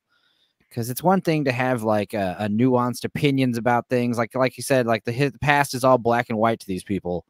Yeah, there should be like some nuance, but because he's motivated primarily from hatred, which was distilled into him from as we find out, like his father and his father figures. But yeah, I mean, and this also explains why Elliot Gould has such a grudge against Edward Norton. Yeah. I mean, and also this is what's crazy is like I didn't really put this together until more recent watch throughs. Is this is the night of the carjacking? This is the day. Like this happens late. That carjacking happens later that night, which is crazy. So this whole day was like a real busy, powder keg day. Yeah. Did you know what? Funny, when I watched the film for the first time, I didn't put that together either. That only twigged on me. Which makes like the loud, violent sex in the mother's house like that much more like offensive, Yeah. You have to assume the mom hears that stuff. It's like Edward Norton basically posturing like this is my house now. I'm the father. It's weird. It's twisted. Yeah. Cool. LeRoy, thoughts? I think she kicked him out. Before she tries to, but and I think he says like we're gonna be leaving tomorrow. I think is what he says. Yeah. Well, my thing, I don't want to put the difference between black families and white families, but I can only from speaking from my experience that if I talk to my mother the way he talked to his mother like that, every male member of from both sides of my family would have torn me to pieces. But you have male members in your family. Like right now, he is the male, and it's like there's a certain point where like alpha, yeah, you realize like you know the mother and the father too. Like there's a point where you realize like my kids could overpower me if they wanted to. You know, it happens eventually. You know, but obviously, hopefully, most families don't go through this moment where you know there's some kind of physical conflict between kids and parents. But well, you know, God forbid it happens. I remember when I went to school in Texas, just before I joined the military, I saw girls as young as 15 calling their mothers the B word. And I'm like, oh, right. What the hell? Who disrespects their mom like that, who gave birth to you? And I'm not saying I was the proper child or anything like that, because I'm the first to admit I was a hellraiser to my mom growing up, and that's the reason why I left home. But to the extreme that this man talks to his mother, in most families in America today, he would not have made it out alive. End of story. There's an old saying: "I brought you into this world, I could take you out." Oh yeah, my dad said that to me once. And only once. Well, he's under the patio now. I mean that's no. I'm saying I never misbehave after that. You know. Oh, all right, okay. And we have to remember, this is just a movie. This isn't. I know sometimes movies are based on reality. If this was reality, let's be honest. If this was reality, I don't think Derek, played by Edward Norton, would have made it out alive. People commit matricide all the time, dude. I have a friend from high school who killed his own mother, cut her head off. It happens. Christ. Yeah. And that's the thing is like when this guy's not still a friend of yours, is he? No, he was an acquaintance. It was one of those things where it's like everyone in the high school page was like, "Oh my God, you remember this guy? He said, look at this news link." Everyone was like, "Whoa, dear God." You know, that's the point. Is like Beverly D'Angelo is a tiny woman, you know. So when there's rules, yes, you know the parent says all, but there's a point where like if someone's pushed hard enough, like you know, like Edward Furlong, he's just I don't know, it's weird. And I think it's also like he says he hates Jewish people. So like the fact that Beverly D'Angelo brings a Jewish man into the house, that is like that's obviously like what's underneath the discussion the whole time. That's like the thing that's kind of like bubbling up to the surface. You know, that's really the main problem he has. And Stupenzo, you're right, because a year ago I just found out a former classmate of mine is now in prison for murdering her mother. Right. It happens. That's why like domestics are so living with someone is very, very you know, it's dangerous because like tempers flare. Let me refocus on the film. Sorry, man. It's all right. I'm just conscious of the time and we got a ways to go. Yeah. So, well, one other thing I forgot to mention is Derek grabs meat off the table, shoves it in his sister's mouth as a way to try and shut her up. He also deliberately shows his swastika to Elliot Gould's character and says, "You know what this means? It means not welcome." And then I like the pushback as well because Danny tries to stop Derek from assaulting his sister. Yeah, he does. Mother steps in. Not only does she demand that he leaves, but the scene basically ends with her saying, "I'm ashamed that you came out of my body." And for a mother to say that to a kid is a pretty damning scene. And I've made it in my notes. Fight was the day of the robbery. Boy. So so you know it is an absolutely grueling scene, the sort of thing that actors love though. Heartbreaking is not how I would describe it though. That's beyond heartbreaking. Zach's good to see you in the chat, man. Lance, this entire dialogue, it's from Edward Norton's character. It's a very one-sided conversation. He doesn't want to hear anyone else's opinions. He's right, you're all wrong, and he has a lot of special words to say to Murray's character about his Jewish heritage, we'll say. Anything else to say about it, Blue, before we move on? No, I say just this aren't conversations you have at a dinner table, neither. This was I love this scene though. Not in a white supremacist way, you know. No, but I mean I've shown this scene in an acting class before. Fun fact: Fairuza Balk is Jewish. You know. Yeah. Yeah, and I mean, you can see her character. She's like really getting off on her character gets off on conflict, and that's consistent all the way through the film. She has this horrible kind of glaze in her eye when, you know, she looks like she's kind of getting juiced when stuff happens. There's a great shot of it's very stylized of Beverly D'Angelo walking back into the house alone. She kind of collapses on the sidewalk, and it's very symbolic, but it's like they know the life has changed from that point. You know, it's sad too, Lance. Like the scene with the mother's love. She's like, you know, he's just a boy, but Murray's like, he's gone. But even like the show Narcos with Pablo Escobar, until the day he died, his mother's like, you know, he's my son, he's innocent, and this poor mother's like, I didn't raise my kid to be like this. Yeah. Sister comes back, tries to attack him with a baseball bat. He tries to apologize. It's not good enough for her. She, you know, again, Jennifer Lien acting her socks off here. And now we have voiceover from Danny again, and he keeps talking about how that night he wishes he could go back and change it. He keeps wishing he'd maybe not woken Derek up. He wonders what would have happened. I mean, now that's an interesting dichotomy because it's the way it's set up with the guys coming to the house, and don't forget they come up to the door and everything. They're going there not only to steal his car, but potentially to kill him. These are gangbangers. He's on their radar already. These are the guys from the basketball court, you know. Yeah. So at this point, when we go back to the night of the robbery, now we're going to see the robbery in all of its glory. Boy. Glory.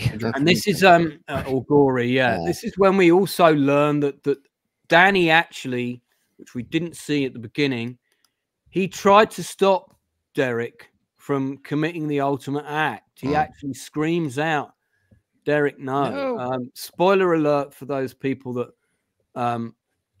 don't know what happens here. I mean, it is absolutely awful. He forces one of the guys that he's wounded to open his mouth on the curb. A thing known as curbing, and there's a few other names for it, and basically then stomps his head.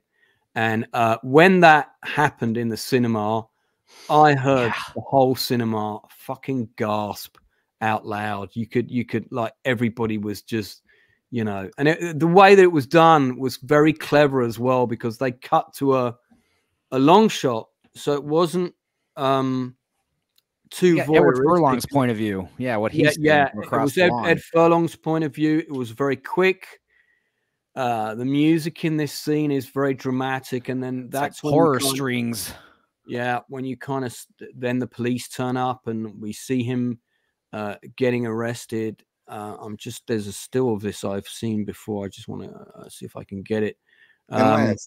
I just want to say, this is the first time when I first saw that scene, this is the first time I even heard of a curb stomp. I never heard of a curb stomp once ever until I saw that scene. Oh no, I'd heard of it before, but I'd never seen it in a movie. I can't say I'm in a rush to see it again in a movie. Now we all know, if someone tells you to put your mouth on the curb, you say, no, shoot me. I'm not doing that. Yeah.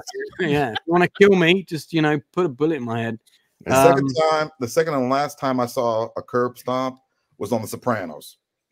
Right. Fun. Oh yeah, that's right. That is on The Sopranos. I forgot about that one.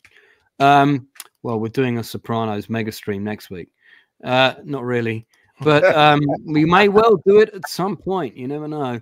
That could happen. That could happen in the future. Yeah, this scene is.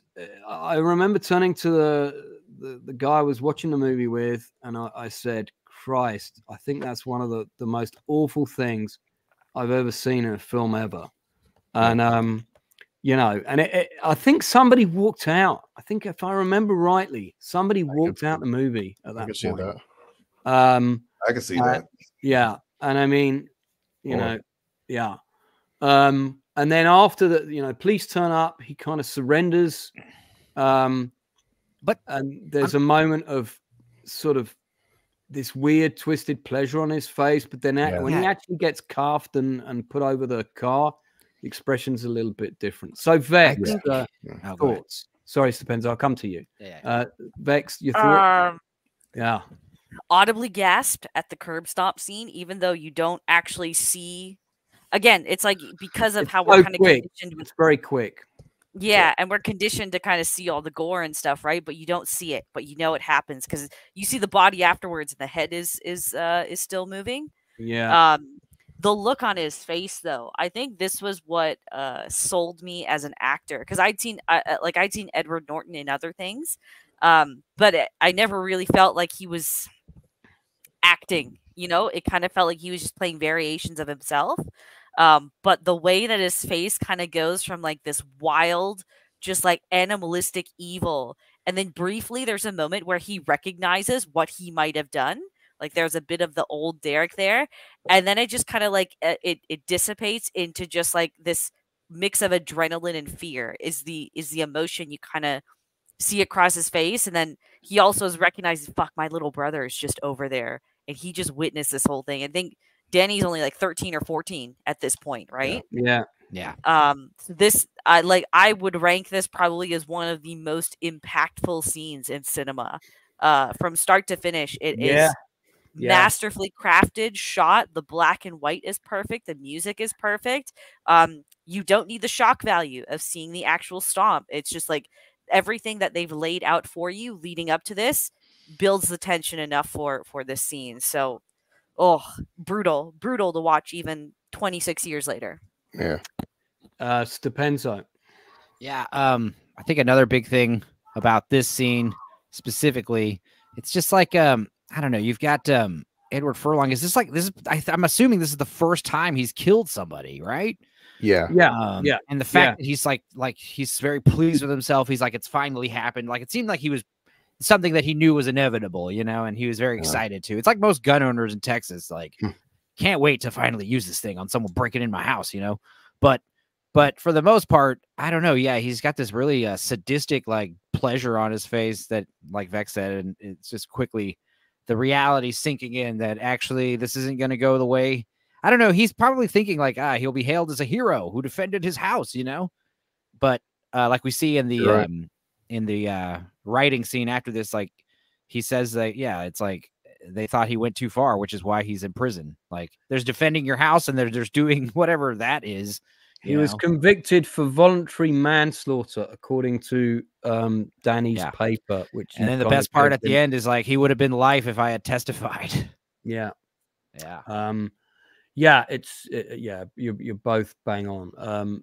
LeRoy, any thoughts quickly? One word: evil. Yeah, I would agree. Evil. I would agree. Blue.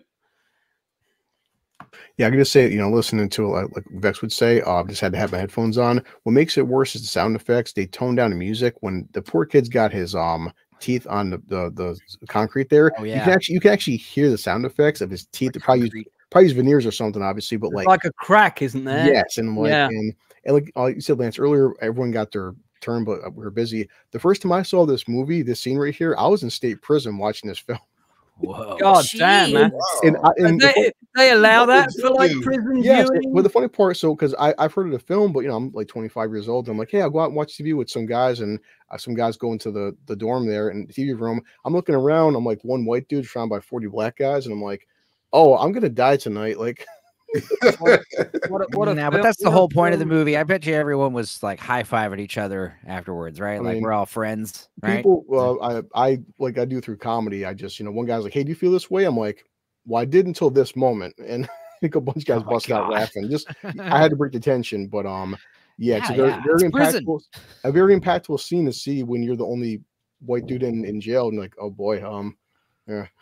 But yeah, I mean, what is everyone else like reacting to that scene? Because that's like the thud and the silence and then the big music sting. It's like, dude, it hits everyone the same way. It's like, whoa. There's not many people here that can say they saw that film under those circumstances. I slept with one eye open that night, so I'm not surprised.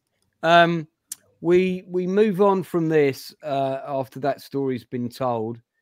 We've got two of Danny's friends turning up, and these are like the future Seths in his life. They're basically two complete wastoid idiots. There's a brilliant scene with them, which is on the DVD under the deleted scenes, which is cut from the movie, where they attack a sort of old lady, black lady on Venice Beach and tip over her shopping cart. You know, she's like one of those weird shopping cart ladies, and make her cry. And I tell you what, that scene is proper powerful, and it's a shame it's not in the film.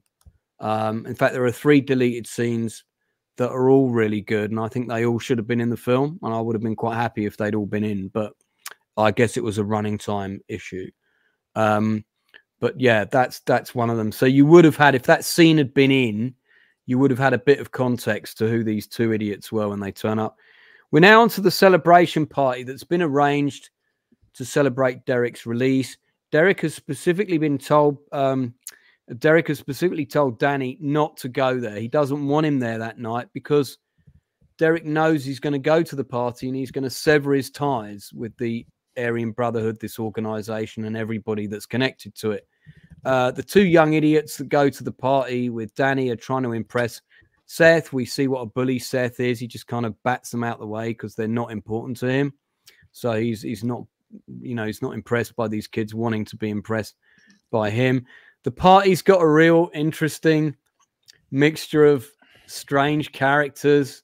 You've got like one guy who's sort of literally got an Adolf Hitler mustache and is kind of dressed up a bit like him. I remember that mustache is what it's called.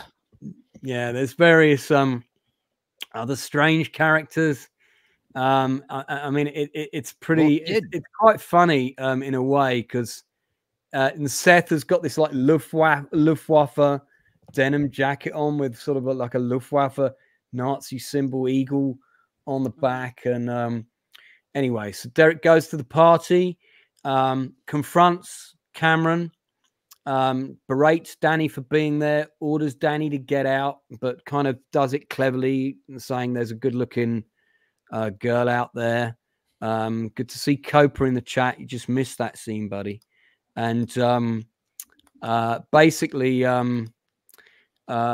lots of stuff happens at the party. The main thing that's really interesting that I thought that came out is that Derek, when he confronts Cameron,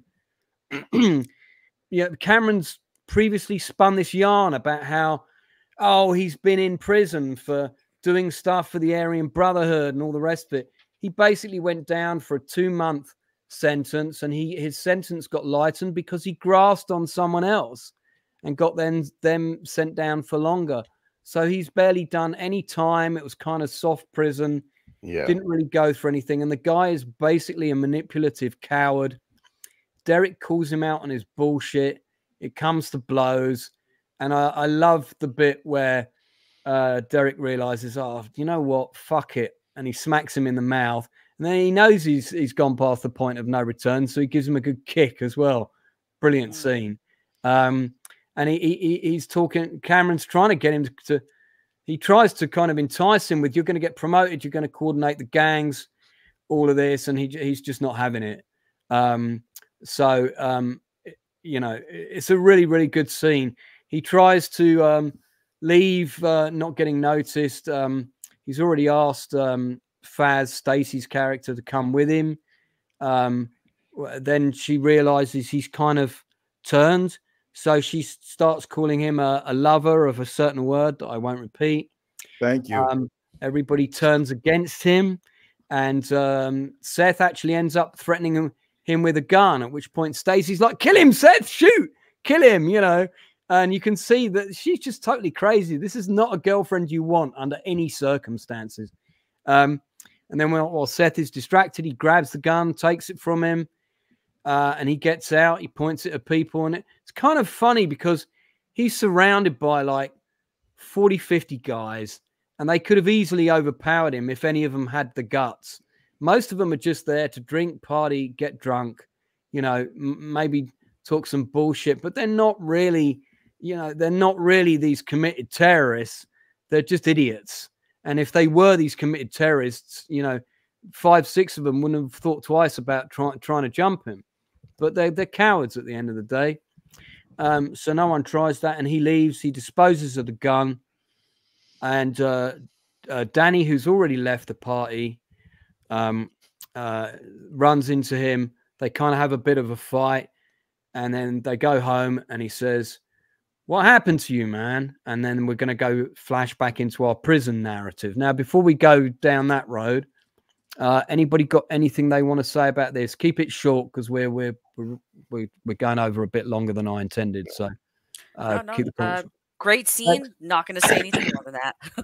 Well, I just like how this feels like the climax of the movie, but it did pretty early on, and then you realize like, oh, the big, the climax is later, in the past. Yeah. I mean, it could have been just the two brothers walking off into the sunset. Why don't I tell you about what happened in prison? Cut to credits. End of film. Oh my god. This scene right here, I find disturbing, and in real life, I mean, I think Vex said it earlier. Hate is not inherited; it's taught. Exactly. And the fact that people in real life, as well as in this movie, actually teach their children this garbage is scary. Yeah. Yeah. I mean, that's how most gangs operate. They got to get them when they're young, and cults, same thing. Yeah. The only thing I would say, Lance, for me, the condensed version is this entire thing is that what Derek learns pretty fast, and not just any gang, they will turn on you very fast. It's like you are only as important as long as you're useful to them, and that's what Derek learns being down, and he learns from Stacy Keach's character, and it's just like YouTube. Yeah, pretty much. I'm just kidding. Yeah, no, but like these people, they're not your family, they're not your friends, and his girlfriend very fast finds out that, wow, it's like now once you're not part of the cause anymore, they will just in a heartbeat stab you in the back. Yeah. Well, that's absolutely true. And I mean, that kind of happens again later. We're going to find out shortly. Yeah. So all very telling. Love the stuff with Cameron. Okay. So we move into prison, and we're now flashing back to the prison narrative. And this is really, it's the story that Derek tells Danny, and he tells him the whole story in one go, because at this point he hasn't talked to him about what happened in prison. And we get a compilation of scenes over the 3 years that he spends in there. He goes into intake, and straight away, and it kind of turns to Derek narrating this part of the scene, and he decides, he's going to show his colors fairly on. He walks into the exercise yard, takes his vest off so everyone can see his swastika. You've got your usual gangs. There's the Hispanics, African Americans, and then we've got the Aryan Brotherhood over on one side. So he looks to them for comradeship, but he realizes that the beliefs that he's been instilled about, look down on other races, they're inferior and all the rest of it, doesn't really cut in prison life, where gangs have to work together in order to survive. They sell drugs to each other. They do things underhand. Everybody does a bit of dealing. He disapproves of this, and he's kind of expecting things to carry on as they were. He sort of wants to carry on, doing racist missions and having pops at other gangs, whereas actually everybody kind of wants to keep things relatively peaceful to the degree that they can. The gang inside is run by an absolutely huge actor. This guy is 6'8" tall. And this is the same actor who takes the lead in the shower scene, which we'll come on to in a second. Now, I bet you guys don't know this. That actor died before the film was released. Wow. I did not know that. He had a heart attack. He died before the film came out. Wow. And I'll tell you his name, because I wrote it down. Nicholas R. Olson. He had a heart attack before, and I guess 6'8", huge guy. That does happen with really big guys sometimes. Yeah, the heart's not strong enough to. You got a high chance of that happening and so on. But So I'll try and get a couple of relevant pictures up quickly. But yeah, so we in one of the jobs he gets assigned is doing the laundry, where he meets the character of Lamont, played by a guy. Sorry, thank you. Yeah, brilliant performance. Now, how he got cast in the film, there's a great interview with him on Facebook. The producer and the director went to see a stand-up set, and he was the warm-up guy. and they preferred him to the actor that they went to see. Now, nearly all the scenes with him and Norton, apart from when they meet initially, were improvised. Tony Kaye, the director, actually wanted them to have this really natural affinity, and he found out that he was a big Lakers fan. So and Norton was a Celtics fan. So he said, right, I want you to have an argument about who's better, Laker or Celtics, and we're going to film it. So that was just improvised because he wanted that friendship, that growth of that friendship to be really organic in the movie. And it's great. I'm going to skip through this a little bit more rapidly. So various things unfold in prison. Derek doesn't approve of the drug dealing. Lamont, played by Guy Torry, tries to start make Derek laugh, and he does things like a Ku Klux Klan impression under a sheet, which was pretty I remember that. It's pretty funny scene. And Lamont starts giving him advice on women. There's a great scene which again Guy Torry improvised. It was actually part of his stand-up set. You know, don't let a woman, when she comes to visit you in prison, leave angry, because you don't get to go home and have that makeup sex afterwards, that good makeup sex, you know. You don't want her going to do that with someone else. Lance, his name is Joe Torry. Guy Torry is his brother. I thought it was Guy. No, that's Joe Torry right there. Guy Torry is his older brother. Okay. Let me double check on that. But it says Guy Torry on IMDb in this still. I stand corrected. That's all right. They may well both be actors, but yeah, Guy Torry is this character. So now on the DVD, you guys will find this interesting. All the scenes are named on the DVD, and the shower scene on the DVD is named "The Truth About White Supremacy," which I found quite interesting. And basically, Derek starts to separate himself from the Aryan Brotherhood. He decides they're kind of fake. And then he realizes that their ideology, really, everything he's been taught outside, he starts realizing it's kind of bullshit. And really, the most real person he meets in the prison is the character of Lamont. They start bonding. They're becoming friends. Yeah. But the brothers, as Lamont tells him, still want to kill him because the Cribs, you know, he killed 2 gang members. So the gang in prison want to kill him. Now the Aryan Brotherhood are no longer protecting him.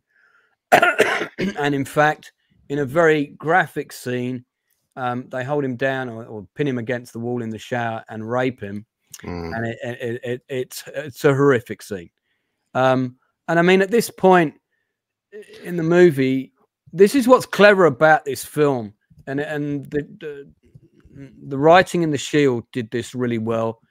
You know, you don't want to root for this guy, really. But when that sequence happens, you know, you're horrified. It's awful. And then we cut to him in the hospital, in the prison hospital, and he's lying on his stomach and he's crying like a child, basically. I would be too. And then Avery Brooks's character Sweeney is able to come in and visit him, and he also says that he's able to negotiate for an early release. And that's why it's important that we establish Sweeney has links with the police and so forth. But there's a condition on this, and the condition is he wants him to help bring Danny back into the fold, get Danny away from this. So this sets up everything that we've seen, that a lot of which has already happened in the film. It's quite an unusual order, but it works because this is the moment when this is Danny hearing this story for the first time. And it's his perspective of the story being told to him. And he realizes what his brother's been through. And it's Danny's epiphany at the end of this story. And he also has his mother visit him in prison, doesn't want to talk to her. But she pleads for the same thing. So, that takes us sort of right through to him talking about the last 6 months in prison. He was like a ghost. He grew his hair back. He kind of got rid of his tattoos. And there's a conversation between Lamont and Derek when he's leaving. And my take on it is this. He says, I know that you're the only reason I'm getting out of here.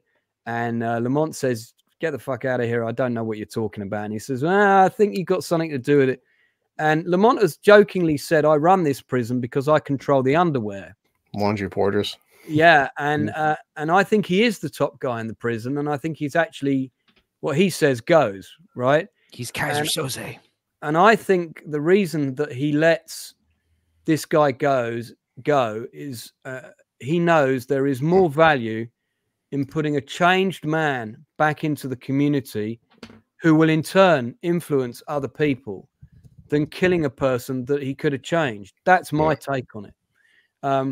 That's the whole prison sequence. Now, I have brushed through that somewhat briskly. Yeah. But yeah, Vex, comments? And I'll go to Stupenzo because she's on a wee break again. Bathroom break. I do like the I muted myself again. I'm sorry. Go ahead, Vex. You go first. Oh, Tom Vex. Go. Sorry. The shower scene. Again, without showing you too much, extremely powerful. Yeah. I was quite disturbed as well that when he is lying on the floor towards the end, you see blood coming out the other end of him as well. There's only one other film I have seen do that. I want to say it was called Boy A, but it was about like youth in the juvenile system. I know exactly the film. I've seen that movie. Another one. Yeah, great film as well. But you know that, I don't know, the way the rest of the film kind of flows out, you can tell that it's not a happy ending. I don't know how he does it, but there's a very masterful way in which there's still so much tension, even in like the simple scene when they go to the diner and get their coffees and everything. Maybe it's the music that does it. I'm not sure. But the conversation he has though with what was the guy that he made friends with? The laundry guy? What was his name? Lamar. Lamont, yeah. The name of the character. I quite liked their goodbye to each other. It wasn't that like we're ride or die or anything. It's just like we've acknowledged that we are in each other's lives for a specific purpose, and we'll just leave it at that. There doesn't have to be any more than that. So yeah, that's all I have to say. Okay, cool. Stupenzo, anything to add? Yeah, I mean, really great, raw depiction of prison life. I love like how the prison guards are just like yelling and cursing at everybody, and just like the whole point about Derek Vineyard is like he's very militant, and he doesn't like seeing his he shows up and puts up his takes his shirt off, and immediately like these Aryan dudes like they see, okay, well, this guy's one of us. So, they bring him in the fold. And then a short year later, he's like criticizing them because they're selling drugs with Mexicans. And he doesn't like that, but they're trying to explain, it's prison. And they even tell him, hey man, we're tired of the preaching, constant preaching. It's kind of becoming a drag. And that's what he's saying. Like, no talk, no follow through. You guys aren't real racist. You're phony racist. And then of course, I think it just really escalates when he, decides to go solo, which is like something you shouldn't do in prison. Yeah. That's the thing about prison. Like you don't even want to be in a gang. You just kind of have to go into a gang to just, get safe. But that is a great moment though, is like the last few months where he's certain he's going to be killed by somebody and it just never happens. And it never happens, which is unbelievable. Almost. Gaza mentioned Scum. That is a truly brutal film. Yeah. And we are going to talk about that. That's coming up on the Best of British later this year sometime. And I'm going to get a load of my American friends to watch it for the first time, especially for the stream, because most of them have not seen it. So, LeRoy, anything to add quickly about this, the whole prison narrative? You're not going to believe this, but I am going to believe it because it's you. That rape scene, that is the first time I've actually witnessed a prison rape scene on film ever. Yeah. Oh, you've not seen American Me before this, so I'm guessing. No, I've not seen American. I saw American Me for the first time after I saw this movie. Right. And And then after that, I saw Oz on HBO. Oh gosh, yeah. There's more than one. There's more than one in Oz. There's like 5 or 6, I think. Yeah. So yeah, it's these scenes alone why I never, ever want to end up in prison. I'd rather have the cops just shoot me dead than to ever spend one day in prison. Well, yeah, the way it's not Shawshank where it's tastefully, you know, Morgan Freeman narrating and the camera pans away. No, it's not. They show it all, and it's like, oh my god, no.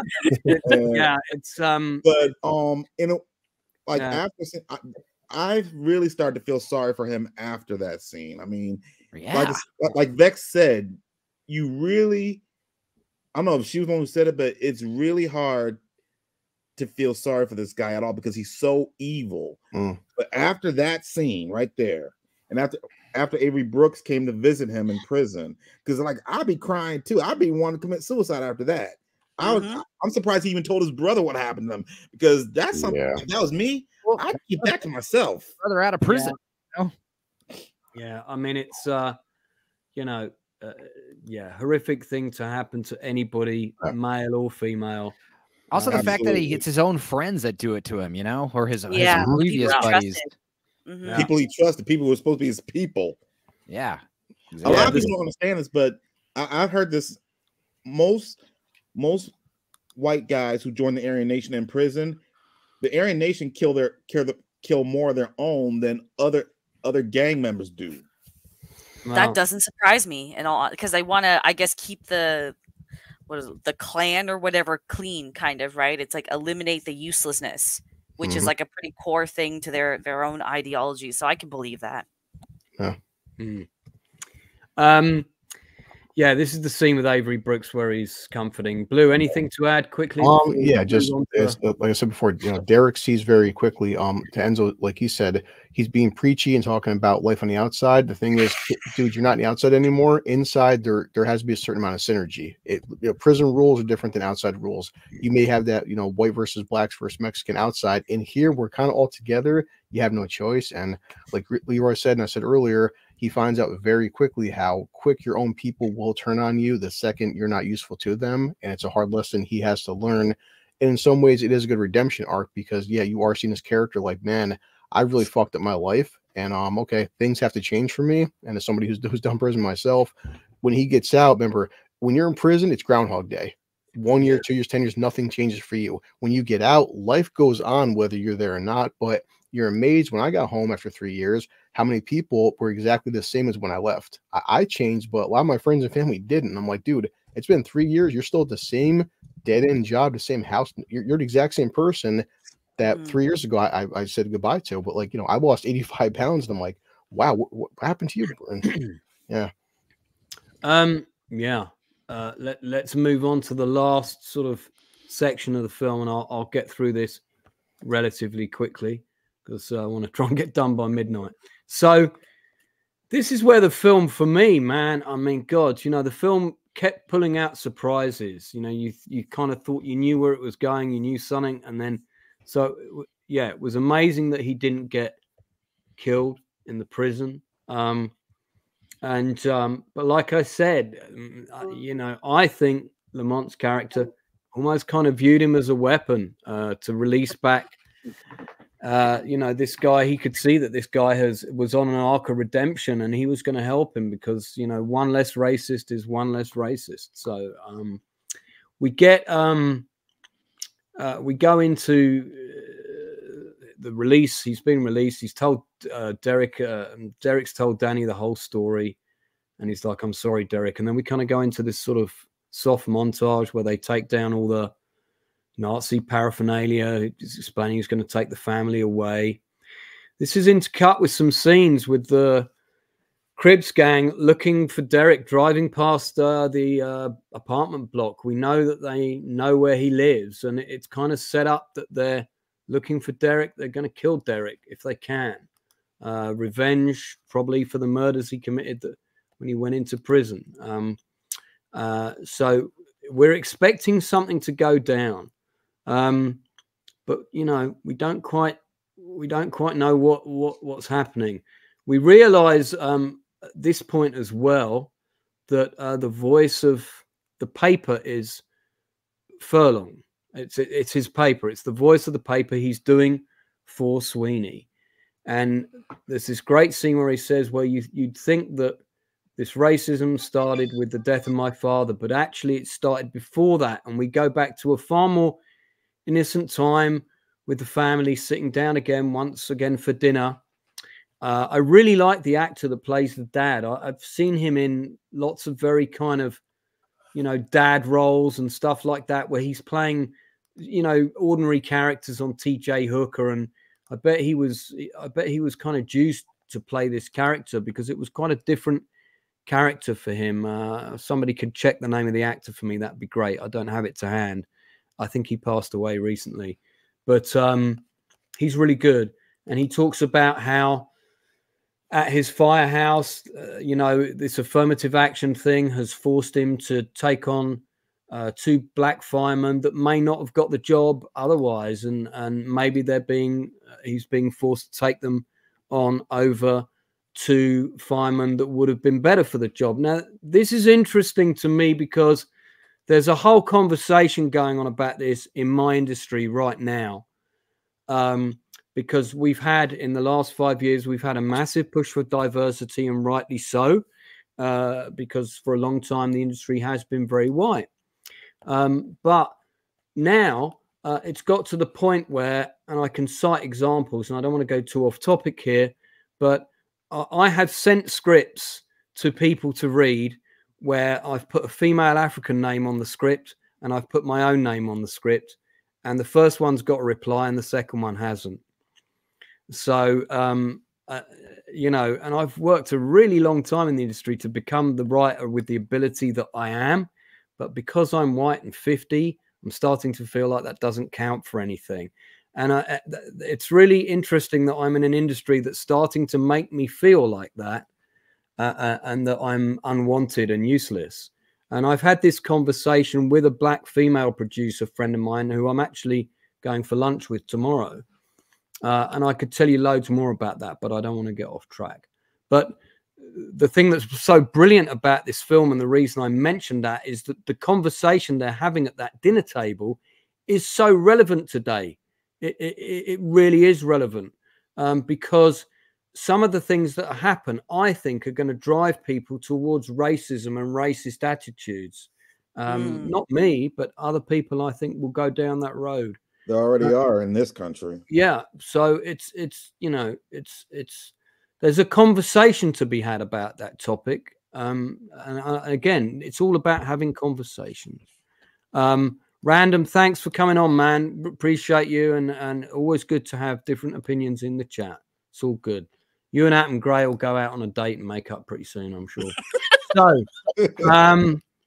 yeah. Right, so we have that dinner scene with the dad. Very well done. We're now back in the present. Derek is dressed up to go and see his parole officer, and he hears that Seth and Cameron have been jumped and they've been beaten up.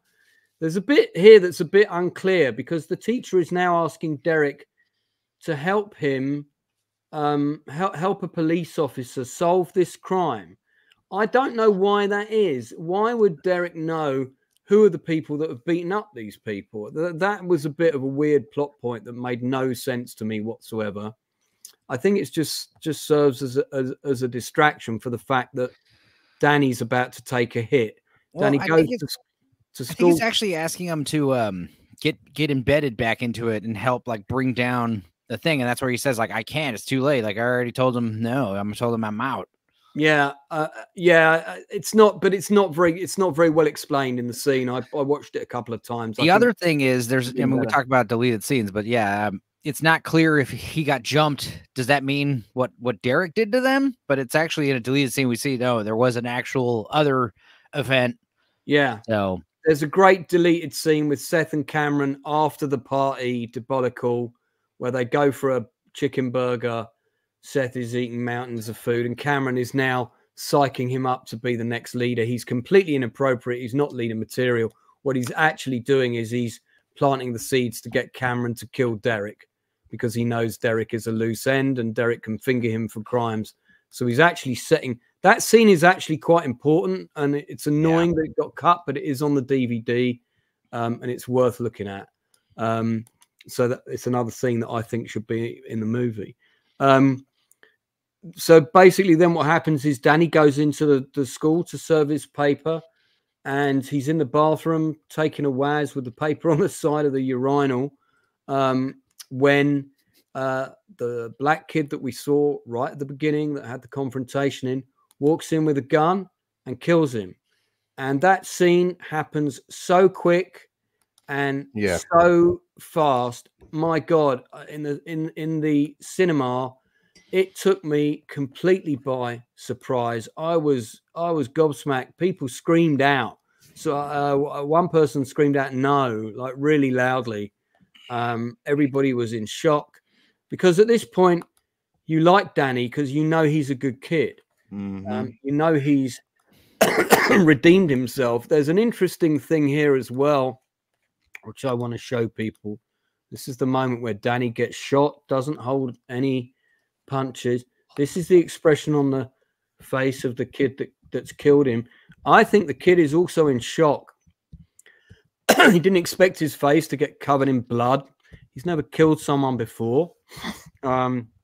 And you know what's really sad, and I say this often, is at this moment, it's the cycle of violence. It's Shakespeare. This is a very old story trope that in this film, it's so effective. This kid is fucked for life.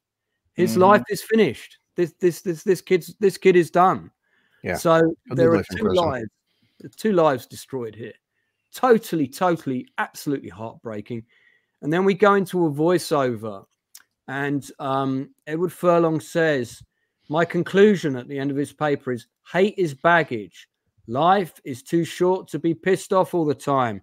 I hope people in the chat are taking notes." And then you're not my dad, Lance. then he quotes, "I just want everybody to get along, man." I'm kidding. We love y'all. He then says, "We are not friends.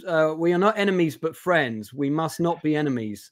Though passion may have strained, it must not break our bands of affection. The mystic chords of memory will swell when again touched, as surely they will be by the better angels of our nature." It's not exactly a Lincoln quote. It's a bit of a mix. We cut to these scenes of the ocean and Venice in these kind of warm light. And Derek comes to the scene, runs in, and he's cradling Danny in his arms. And you know, I think ultimately it's awful that this happens, but it kind of has to happen because otherwise there isn't an ultimate penance for Derek for the murders he committed. And his brother dies because of the murders he committed. So that's why he's targeted. And the whole thing kind of comes full circle. Now, there are very few films when the film finishes, I'm sitting there and I'm like, Christ. Yeah. You know, wow. Not really a popcorn movie. That was something. But it just, we went down the pub. We were talking about it for hours afterwards. Extremely well done ending. I'll just summarize my thoughts quickly. The race and racism and far right supremacy and the divide in the American narrative is a very, very complicated subject to do correctly and thematically in cinema as a story. It's not an easy topic to take on, and this film grasps it by the balls and takes it far further than you ever think it's going to go. I think it's one of the best films that dives into the subject of race, racism, far right ideology, all of that stuff, cults, gangs, and makes no apologies at any time. And the arc of the characters is absolutely fascinating. If you were going to do a sequel to this movie, and I'm not suggesting for 1 minute that there should be one, or you were going to remake this film, I would say, right, now tell us the story of the black kid after what happens to him when he goes to prison. What's his character arc after that? You know, because he's not going to get out for a long time. So by the time he gets out, is he still full of hate, or does he find redemption? How does he find redemption? Yeah. You know, and you know that there's a story there to be told. And what's Ed Norton's character's future now? Is he going to become hateful again? You don't know. You know, all of that's kind of left open to interpretation of the audience. And I think that's brilliant as well. Adam Gray's right. It wasn't a good date movie for him. Him and that girl didn't last very long. Sorry about that, man. Don't do Irreversible for a date movie either. I can. Oh, yeah. First-hand experience tell you that's not a good idea. Oh, boy. Thank God. Let's do Irreversible next week. The girl suggested I like that movie. We're going to do that film at some point. Yes or no? Yeah. So, yeah, let me go through my guests' thoughts on the ending, and then give me your final thoughts on the movie. Vex, and people in the chat, rate the film out of 10 if you've seen it. My rating for this is 9 out of 10. So I'll go with the ending, and then I'll give my rating. Okay, don't take this the wrong way. Perfect ending. Simply because it doesn't play it safe, in which it has to be a happy film because he goes through this redemption arc and whatnot, and he tries to save his brother, but that's not what happens in reality, right? Like, the cycle of hate is something that is just continued. And you even see that in like the dinner scene where the father is still alive, and Danny's just like, maybe it started a lot earlier than, you know, Cameron and Dad dying and all of that stuff. So it's unfortunate, but it's like it's a soul for a soul almost for what Derek did all those years before, right? The look on the kid's face too. It's like, it mirrors Derek's face when he's getting arrested. It's like, shit, that's what happens. Did that happen? Oh no. Like it's, you can see him go from satisfaction to just pure fear at what he's done kind of deal. Not a fan of Edward Norton's acting in that final scene. I don't think he pulled it off very well in terms of getting the emotion needed. It felt overplayed. It felt theatrical. That's my biggest critique of that. But I give this an 8.5 out of 10. Like we had mentioned earlier, it's really just that little bit with the teacher and the gang squad that just felt a little bit forced in to try and tie some stuff together or introduce some specific plot points.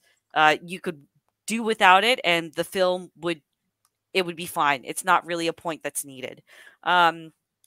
Beautifully shot. I like the use of light throughout this film. It really reflects kind of Derek's transformation throughout everything. Same with the color you mentioned earlier, black and white view of the world. Now he sees the whole view of the world, right? The way it transitions between current day and the memories as well.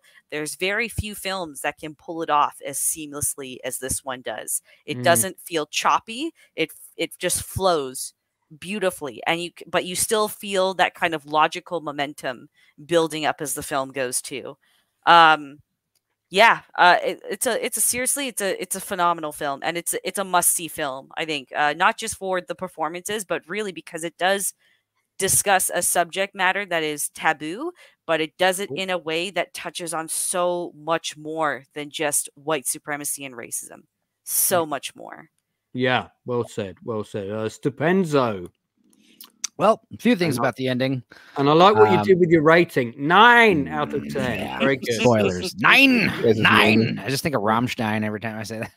I love well, first of all, there's a good point here. After they take down the flags and stuff, there's like this hopefulness, and they see the one flashback that's in color.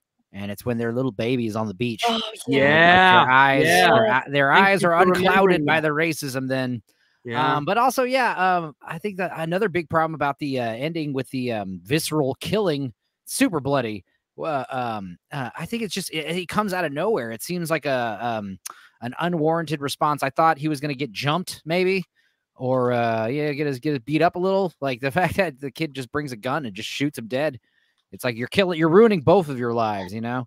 So it just seems very unwarranted, and that's why it's probably so shocking, because it's like mindless violence. It goes out of nowhere. The other thing, and like Vex said, this is a perfect ending because it's not a happy ending. It's far from it, because not only is his brother dead, but also he's got his white supremacist friends after him. They'll probably get him, and then also his mother's got lung cancer, so she'll probably be dead soon. I mean, it's a whole nightmare. It's only gonna get worse. And they're in poverty. They live in extreme poverty now. They're not getting out of that apartment. And then the other thing is that's really sad, and I'm glad this isn't in the movie. And I heard about this. I didn't see this, but allegedly, the original ending was to be a cut of back to Edward Norton shaving his head in the mirror. Oh, thank goodness. Yeah. I mean, it kind of defeats the whole purpose of the movie. Yeah. Mm-hmm. Leave it vague, because you could think maybe he goes back to it. Who knows? But the thing is, they wouldn't let him if he tried to go back to the gag, you know. Yeah, true. So it's just a big cluster bomb of tragedy. And yeah, like Edward Norton says, like it's a great. I've said that before. Like if you can't, you always finish it off with a quote, and if you can't come up with something good, someone else probably already said it better. Just just quote them. So, and it's just a great, solid movie, solid ending. 9 out of 10. Just to correct myself earlier, William Russ, who plays the father, who was in Boy Meets World, if people remember that TV show. Yeah, he is still alive. So I might try and get him on the channel at some point. See if we can get him on. I think he's a massively, massively underrated actor. He's only in one scene too. Yeah. I mean, the other thing I wanted to say about the father, there's supposed to be a lot of F-bombs and cursing. He's supposed to be way more like, F this and that. And then this actor was like, if he just says the one word, the N-word once, that's all you need to have it established that he is, planting those seeds, Yeah, he says it at the end, doesn't he? He says it's bullshit. Yeah. Very well done. Very well done. LeRoy. I'm gonna give my rating first. I'd give it 8 out of 10. Even though I haven't seen this movie in 20 years, basically. The reason why is because the ending. The ending kind of ruined the entire movie for me. What? Why did the ending ruin? What? You want them to leave and go off in the sunset together? Well, that's kind of movies I like. If I want to see a tragedy or a movie with a sad ending, I'll go read William Shakespeare. Okay. But I did make the comment earlier. This is Shakespeare. And the movie, the whole thing was good. Like if they just ended with him and his brother taking all the Nazi stuff, burning it, and then trying to turn their lives around, going off in the sunset, that would have been fine. But his brother getting killed, that just killed everything. That's what makes the film so powerful, LeRoy.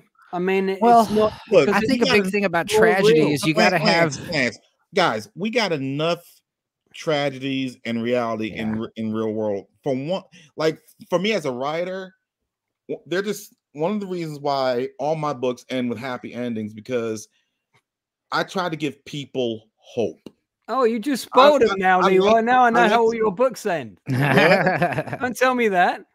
We know how all your books end now. Well, but people need to have hope. And this movie, when Derek told a story to his brother and they start taking all the Nazi stuff, to me, I saw it gave me hope in the human race. People can change. And like this country music duo, one of them's dead, Montgomery Gentry, wrote a song called Some People Change. It gives hope back in the human race. And the ending of this movie just destroyed all that. And like I said, if I want to see a tragedy or a sad ending, I'll go read William Shakespeare or watch a movie based off of William Shakespeare's plays. Okay. People need to have their faith rewarded or have some hope rewarded. And that's how I feel about this film. The 90s had this kind of cynicism, that I agree. It's kind of not really necessary these days. And I think that tragedy works better when everything's all sunshine and rainbows at the beginning. And we see like this downward fall, or vice versa with a happy ending. Everything's got to be crappy at the beginning. I think it works better that way. But I mean, this is a tragic, cynical movie. But there is that glimmer of hope, you know, so it's not too bad. I think the ending is very powerful. It's one of the most powerful endings in a movie I've ever seen. This is why this would be in my top 30 movies of all time, almost certainly. But anyway, yeah, good to have differences of opinion. Blue, who, by the way, just for anyone who's wondering, he's not about to join the Aryan Brotherhood. He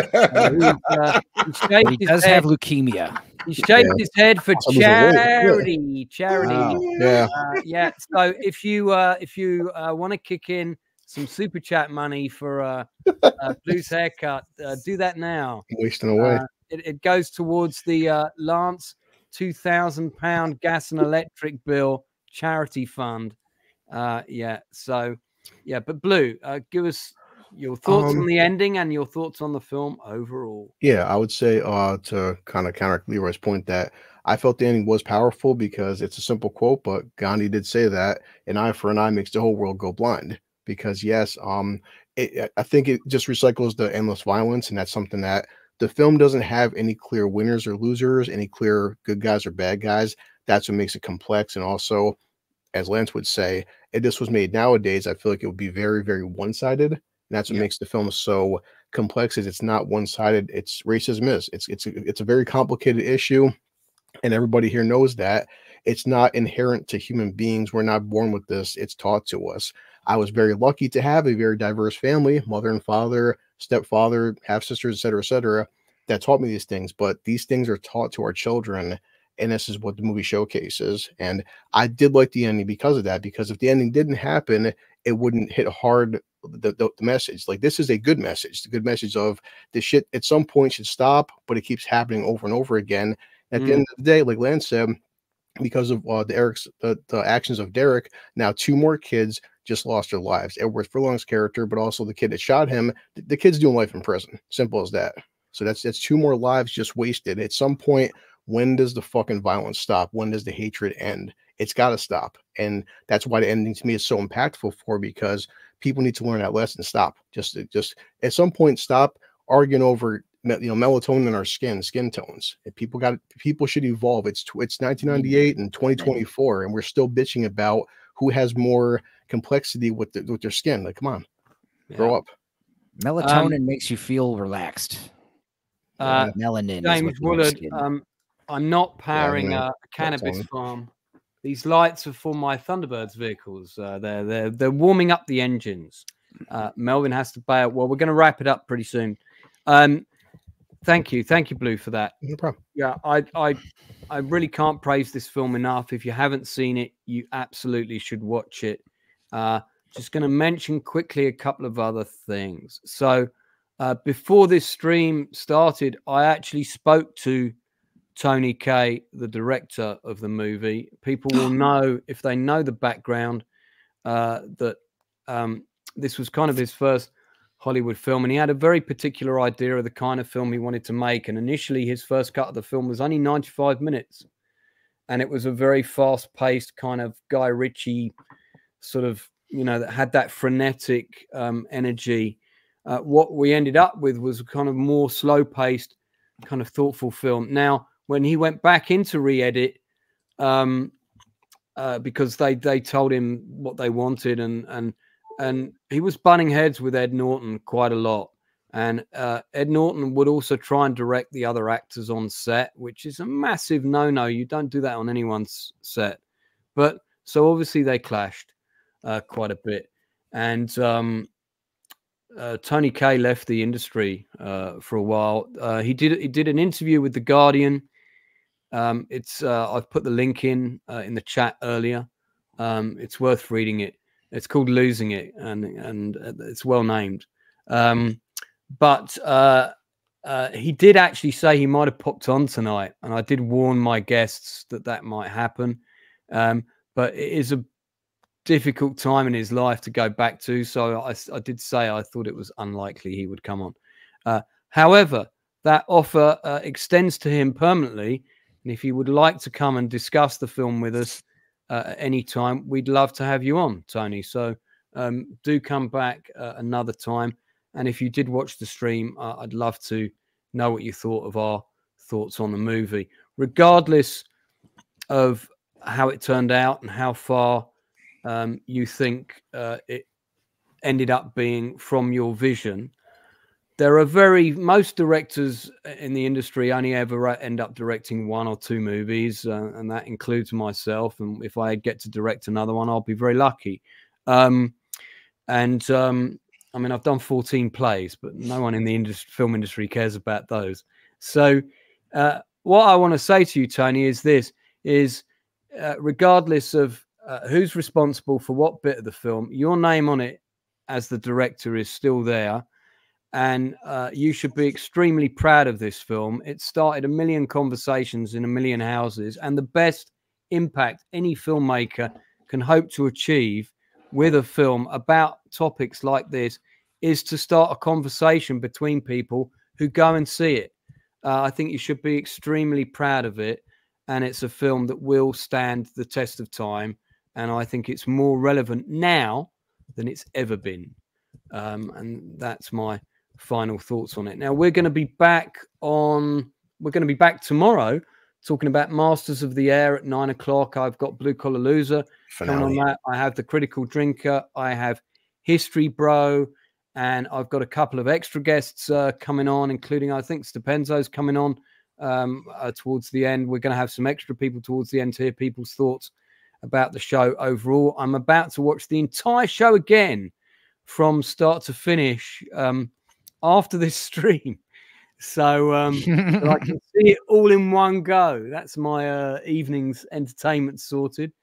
I've got a lot to say about the last episode of Masters of the Air. We've got a couple of other things coming up. On Wednesday of next week, I am going to be interviewing Ben Cullis. Ben Cullis is a former editor and novelist, mainly to do with graphic novels and comics.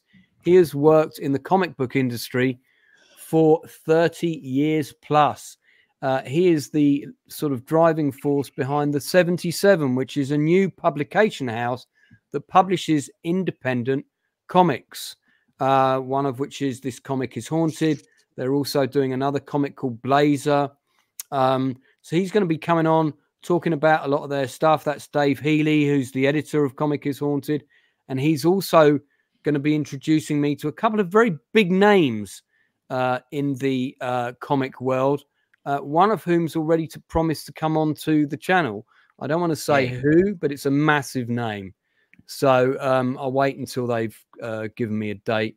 But so we're interviewing Ben on Wednesday at 8 o'clock. So don't forget to pop on that.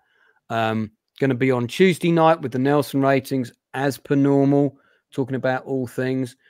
So the review of Shogun this week will happen later. It will still be on Wednesday, but it will be a bit later.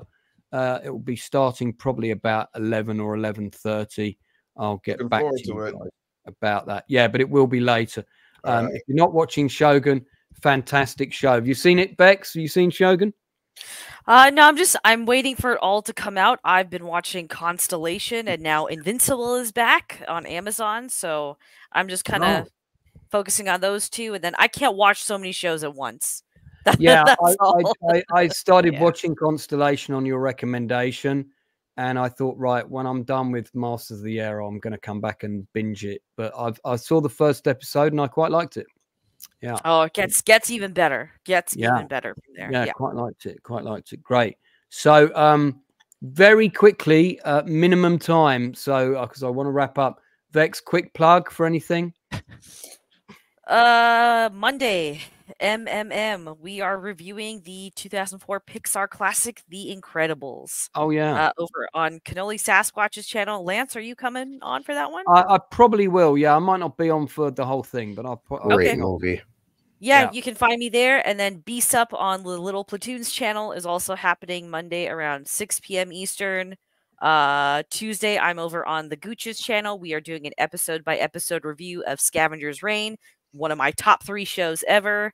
And then Thursday, I'm over back on the Movie Cynics channel for the Blue Room at 7 p.m. Eastern. I put all the details both on my Twitter and my YouTube page, which are both Vex Electronica. We're so busy, you and I, Vex. It's so good that we're being paid big bucks by the hour for all this stuff. I know, right? If only that were true. Stupenzo, anything you want to plug quickly? Yeah, I'm on a few of those streams. Vex and Lance, you mentioned them too. I've been on a bunch of streams, whoring myself out as usual. Kazam, we released that on Wednesday. Me and my cousin made fun of that movie a bunch. It was very funny. Check it out.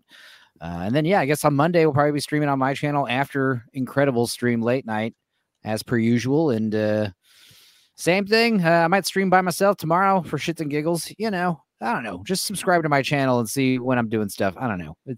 I'm everywhere these days. Yeah, he is. Maintaining my grip on sanity. Blue, any YouTube stuff you want to plug quickly? No. Tomorrow, hanging out with you after this stream. I want to go see the new Michael Keaton film. I think it looks pretty good. Oh, it does look good. Yeah. What is it called? You keep saying the new Michael Keaton film. Knox. The new Michael Keaton film. It's called Knox. Okay. And Michael Keaton. K-O-X? I didn't know there was a new Michael Keaton film.